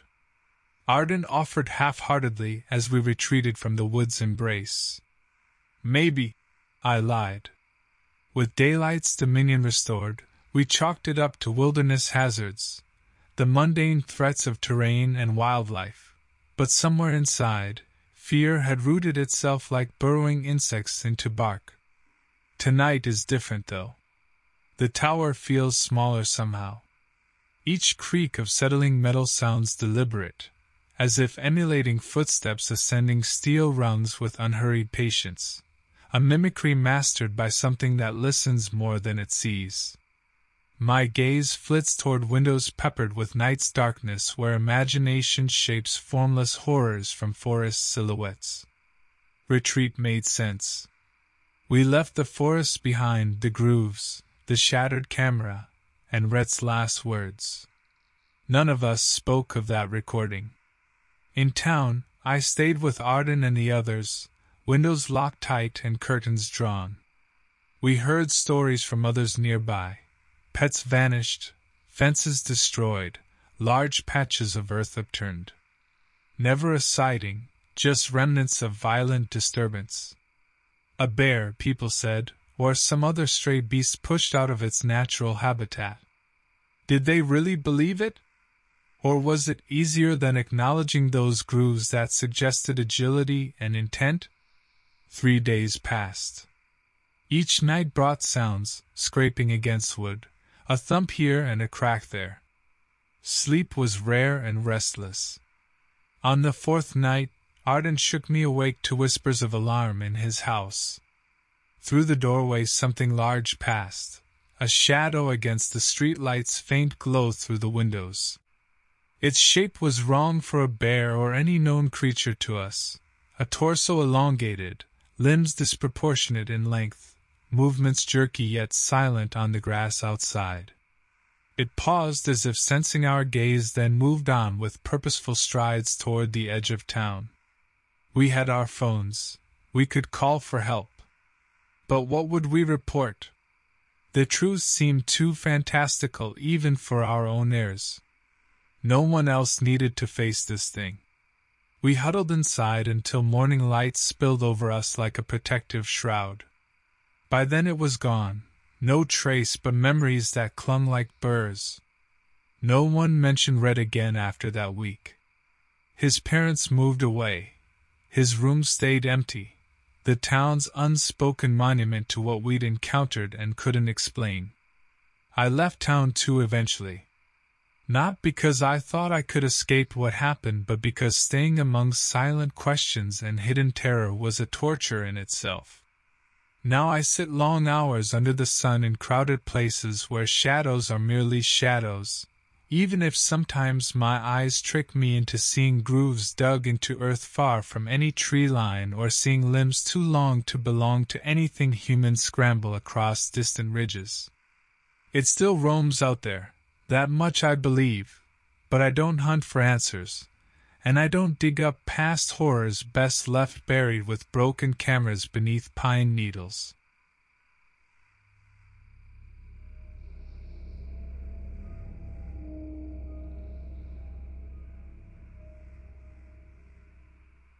I'd been living in a fire lookout tower in the Monongahela National Forest for 3 seasons, relishing the solitude and the unbroken swaths of nature stretching beyond my perch. My name, Fletcher Reed, wasn't one you'd stumble across often. Among the verdant waves of trees and the ashen aftermath of old fires, my job was simple: watch for smoke, report fires, keep the forest safe. One clear evening, as the sun cast amber light on the horizon, I spotted something puzzling through my binoculars. Not smoke, but an irregular cluster of birds abandoning a section of the woods in a flustered mass. I marked the coordinates and decided to investigate at first light. Dawn brought with it a sliver of dread as I descended to find out what had ruffled feathers enough to leave en masse. The air was crisp and unusually still as I hiked with purpose across varying terrain. Silence draped over me like a chilling fog. Not even the scampering of small animals graced my ears. Upon arrival at the site, I found no fire but a scene that skewered any normalcy, an arrangement of deer carcasses in an eerily organized fashion forming an unknown symbol on the forest floor. Each deer was untouched by scavengers.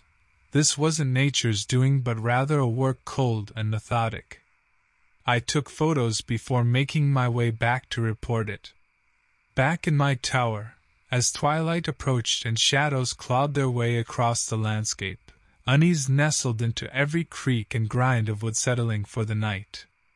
The walkie-talkie persisted in static silence until a crackle broke through. Only it wasn't dispatch on the other line but a distorted sequence of numbers mimicking a voice. 4728. I chalked it up to interference from somewhere else, somewhere far from my lonely heights. Dinner passed with quips shared with friends over text to distract myself. Humor like an inadequate shield against encroaching fear. I was about to settle down when movement flickered at the edge of vision. It was there again, that same disturbance I had seen through binoculars earlier.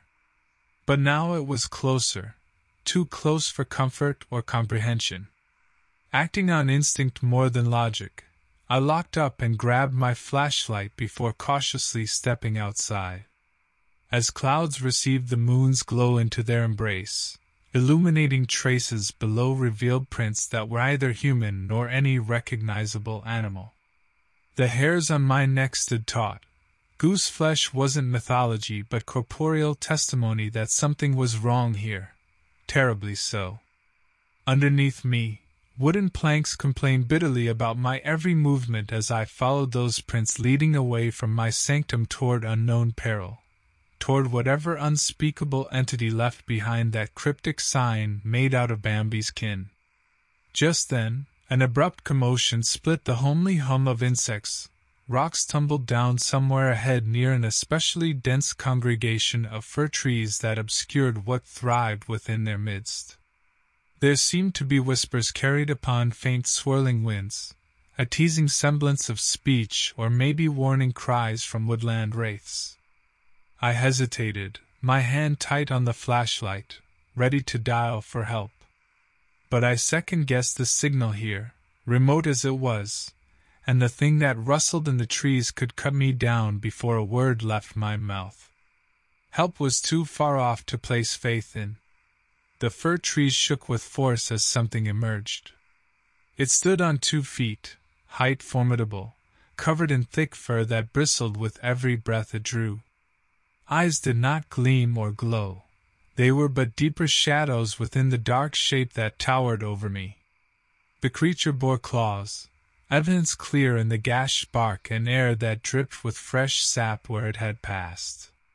It lunged suddenly, a snarl ripping through the night's veil. I turned, not daring a second glance, heart pounding as I sprinted back to my cabin. The door slammed behind me, barricaded with all I could muster against such strength.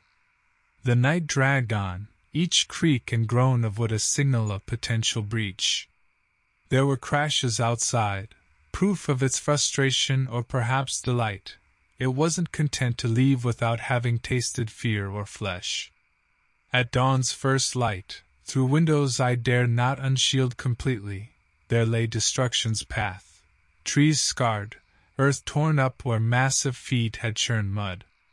Flashes of security lights showed me glimpses of retreat, a hulking figure disappearing into nature's heart where man's reach grew thin. Police arrived hours later to reports of a bear, a logical conclusion for them, but knowledge sat heavy on my shoulders. That thing bore bulk beyond any bear's girth and moved with purpose rather than animalistic need. They found Tom from over the ridge, shredded. Tears demanded to fall for such an end, but I steeled myself, for if fear got its hold once more, it would never let go. I left that place soon after with whispers behind me, not of tragedy but of a wild gone wrong where humanity is not hunter but hunted. Tom's name whispered in respect for his unintended sacrifice. I drove away from mountains that house secrets beyond understanding, forever marked by an encounter that logic shuns but survival will never forget.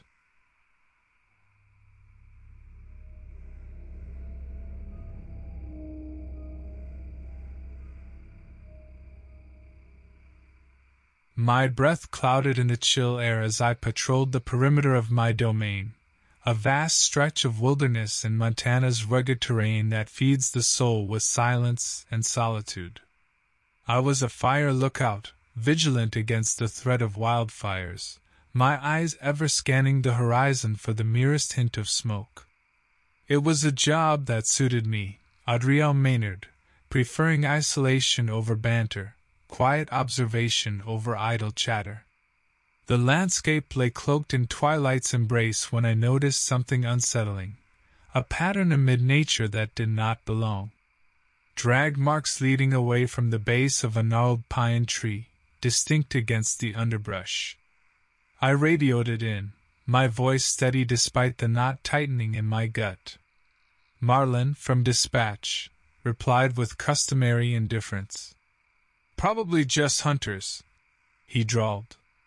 Determined to leave no stone unturned, I followed the signs until I stumbled upon a scene that shattered the silent calm. A deer carcass splayed grotesquely across the forest floor. But no predator of this world would leave behind such chaos. The bites were precise, surgical almost. Days rolled into weeks. My only company was brief radio check-ins and occasional hikers passing through, people like Ezra Grafton or Lena Keene, rare names for transient souls whom I met briefly then watched disappear back into civilization.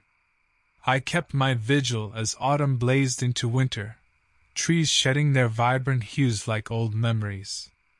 That's when it happened again, the gruesome find. This time it was 2 dead elk near an icy stream, pristine and undisturbed save for the same telltale bite marks. Strange occurrences became my routine companion, subtle noises after dusk, unnerving moments where shadows seemed to breathe and move of their own accord, but yet nothing tangible to prove I wasn't alone out here. One evening as twilight merged with the darkness of an impending storm front, bizarre laughter teased my ears, a mirthless sound that didn't belong to any known creature. My pulse quickened as cold sweat slicked my skin. Just the wind, I convinced myself. But isolation has a way of peeling away reasons like layers from an onion until only raw truth remains. The laughter was real. I sat at my desk one night in mid-November composing logs when taps fractured the silence, rapid and deliberate against my windowpane. grudging glare from my lantern revealed nothing but slithering mist outside. "Hey, Adriel." Marlin's voice crackled over the handset during our nightly check-in days later. "Strange stories bubbling up down here about wildlife acting all skewed near your area. You keeping an eye out?" The jest in his tone didn't mask my growing sense of unease. I knew better than to dismiss local lore rooted in years of experience. Hunters and hikers spoke in hushed tones about deer found bloodless, corpses desiccated beyond natural explanation. With each passing day, anxiety clawed at me more insistently, a primal alarm that urged constant vigilance. My eyes darted ceaselessly through scopes and binoculars looking for something, anything, that might reveal this elusive menace. Then tonight unfolded, the air punctuated by an unseasonable chill as moonlight lay fractured by skeletal branches overhead. A rustle broke through ambient forest murmurings, drawing my gaze downward where hazy silhouettes melded into undergrowth. Slow movements, intentional and controlled, too large to be any ordinary creature native to these parts. I locked eyes on the movement below, my hand steadied the radio. "Marlin," I whispered, "I need backup." The line crackled to life. "On my way," Marlin responded. His calm betrayed no worry, yet urgency underpinned his words. I moved from the window, seeking refuge under my desk, heart hammering against my ribs. The tapping resumed, no longer a question of mere curiosity but a clear threat, a demand for entry. Minutes inched by when a scream shattered the night's facade. It sounded human but held a timbre that suggested more, something other. The door flew off hinges, splinters scattered across the room. A beast strode through the frame, its form obscured by darkness but its presence unmistakable in its enormity and purpose. Thick sinew flexed beneath what seemed like matted fur, its limbs ended in claws that rendered wood and metal like clay. Marlin burst through what remained of the doorway with two others. They bore rifles in their grips, their faces set in grim determination. "Get behind us!" Marlin barked without glancing back. Shots broke out as I crawled to safety behind them. The sound was deafening, more so than any storm that had graced these lands. The beast roared, lumbering forward undeterred by the assault of bullets that might fell any natural creature. Its maw gaped to reveal rows of serrated teeth as it reached for the man nearest to it. Thompson, the youngest among us, staggered backward with a guttural cry. Flesh tore from his shoulder in vicious strips as he fell. Blood painted the floorboards beneath him during his final moments. Their aim turned desperate, each shot punctuated with silent prayers against an entity we were unprepared to meet. And then silence claimed us all. Men and creature alike, manic moments paused as if catching breath before calamity's next act. Marlin's eyes met mine, communication without words before he nodded at me, a signal devised from years of service together, and I seized the chance to flee toward the treeline as their gunfire provided cover. I heard more screams, the sound scrabbling after me, but never looked back, driven only by survival's instinctual tide until cabin lights guided me home hours later where reinforcement awaited, pale faces echoing fear felt and seen. Disbelief written on every line despite evidence dripping from claw marks etched deep into flesh and wood. They never found Marlin or the others. Nature reclaimed her secrets with disquieting ease while whispers of what lurked within these woods grew bolder among survivors recounting their tale. A story etched in sorrow with Thompson's grave standing testament to nights when death's shadow wears fur and bone.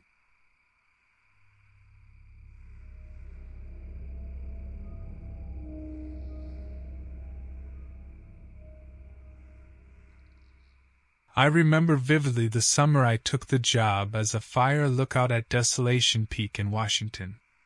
It was supposed to be a time of solace, a chain of serene days watching over an expanse of wilderness. My name? It's Booker Treadwell. Most folks stick to Book for short. The incident happened on my 4th week there. By that time, I'd settled into a routine, spending daylight hours scanning the horizon, my nights buried in old mysteries and sipping lukewarm coffee. That night was different, though. I couldn't shake the feeling that something was awry. I'd grown familiar with the nocturnal sounds around the tower. But this sound, it was an unsettling clattering coming from the dark pines like broken glass under heavy boots. Rarely did hikers venture this high after dusk. It just didn't make sense. Curiosity bested caution, and I grabbed my flashlight, venturing out onto the rough-hewn steps that led down from my perch. My search led me to a chilling sight at the tree-line. Several deer lay mutilated, not as if by any predator I knew, but with precision that suggested malicious intent. It struck me something human could have done this, but who and why would plague me? The following days, each brought its own disturbing discovery. Scattered personal belongings, remnants of shredded maps pinpointing other watchtowers, almost as if tracking someone or something moving through these woods with purpose. Each time, I reported back to base camp. They sent up a warden by the name of Delia Krantz. She had sharp instincts and a steely demeanor underlined by quick wit that cut through tension like nothing else. A deft investigator, she scoured scenes with meticulous care while jotting notes in a weathered notebook. Our conversations were straightforward. We'd discuss possibilities over walkie-talkies when she descended back into trees again on another Leeds trail. I wanted to help more, but my primary duty was to spot fires and keep watch from above. One evening Delia called and agitated. She described finding a makeshift camp littered with surveillance equipment aimed at my tower. My skin crawled realizing whoever we were dealing with had been watching me. That night, as darkness suffocated every inch of light outside, power cut out in my tower inexplicably. An unshakable silence sank its teeth into the room. That's when I saw it, amid piercing darkness. Glinting binoculars from below reflected moonlight as they swayed ever so slightly. A tall figure emerged from shadows, stepping deliberately across debris without any concern for noise they made now. They weren't trying to be stealthy anymore. They knew I was trapped up here alone. I barricaded myself in, but it wasn't long before thuds against wooden entryway echoed through confined space, threatening intrusion any minute now. My heart kept time with each pound as creature. No, this person worked diligently to reach me. I reached for the radio. Static hissed back, no connection. They must have tampered with it. No means to call for help now. I had to think fast. The thuds grew louder as the figure forced their way in. The door gave in with a final splintering crash. Moonlight revealed the intruder, not a warden, not a hiker, something else. It stood over 6 feet tall. Its matted fur clung to skin in clumps smeared with soil and what seemed like blood. Eyes too bright, too intelligent caught mine before it lunged. It threw itself against the furniture I had piled up. I retreated into the far corner, my breath shallow and rapid, my eyes never leaving the movement by the door as it systematically dismantled my defenses.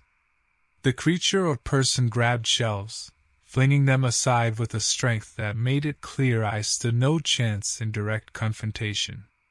Equipment scattered on impact. Maps fluttered like birds caught in a storm. Then Delia's voice crackled through the radio on the floor. It had come back to life. In panic, I shouted her name. She must have been close. Her reply was swift and clear. "Stay put," she ordered. The creature stopped, head tilting as if considering this new development, giving me precious seconds.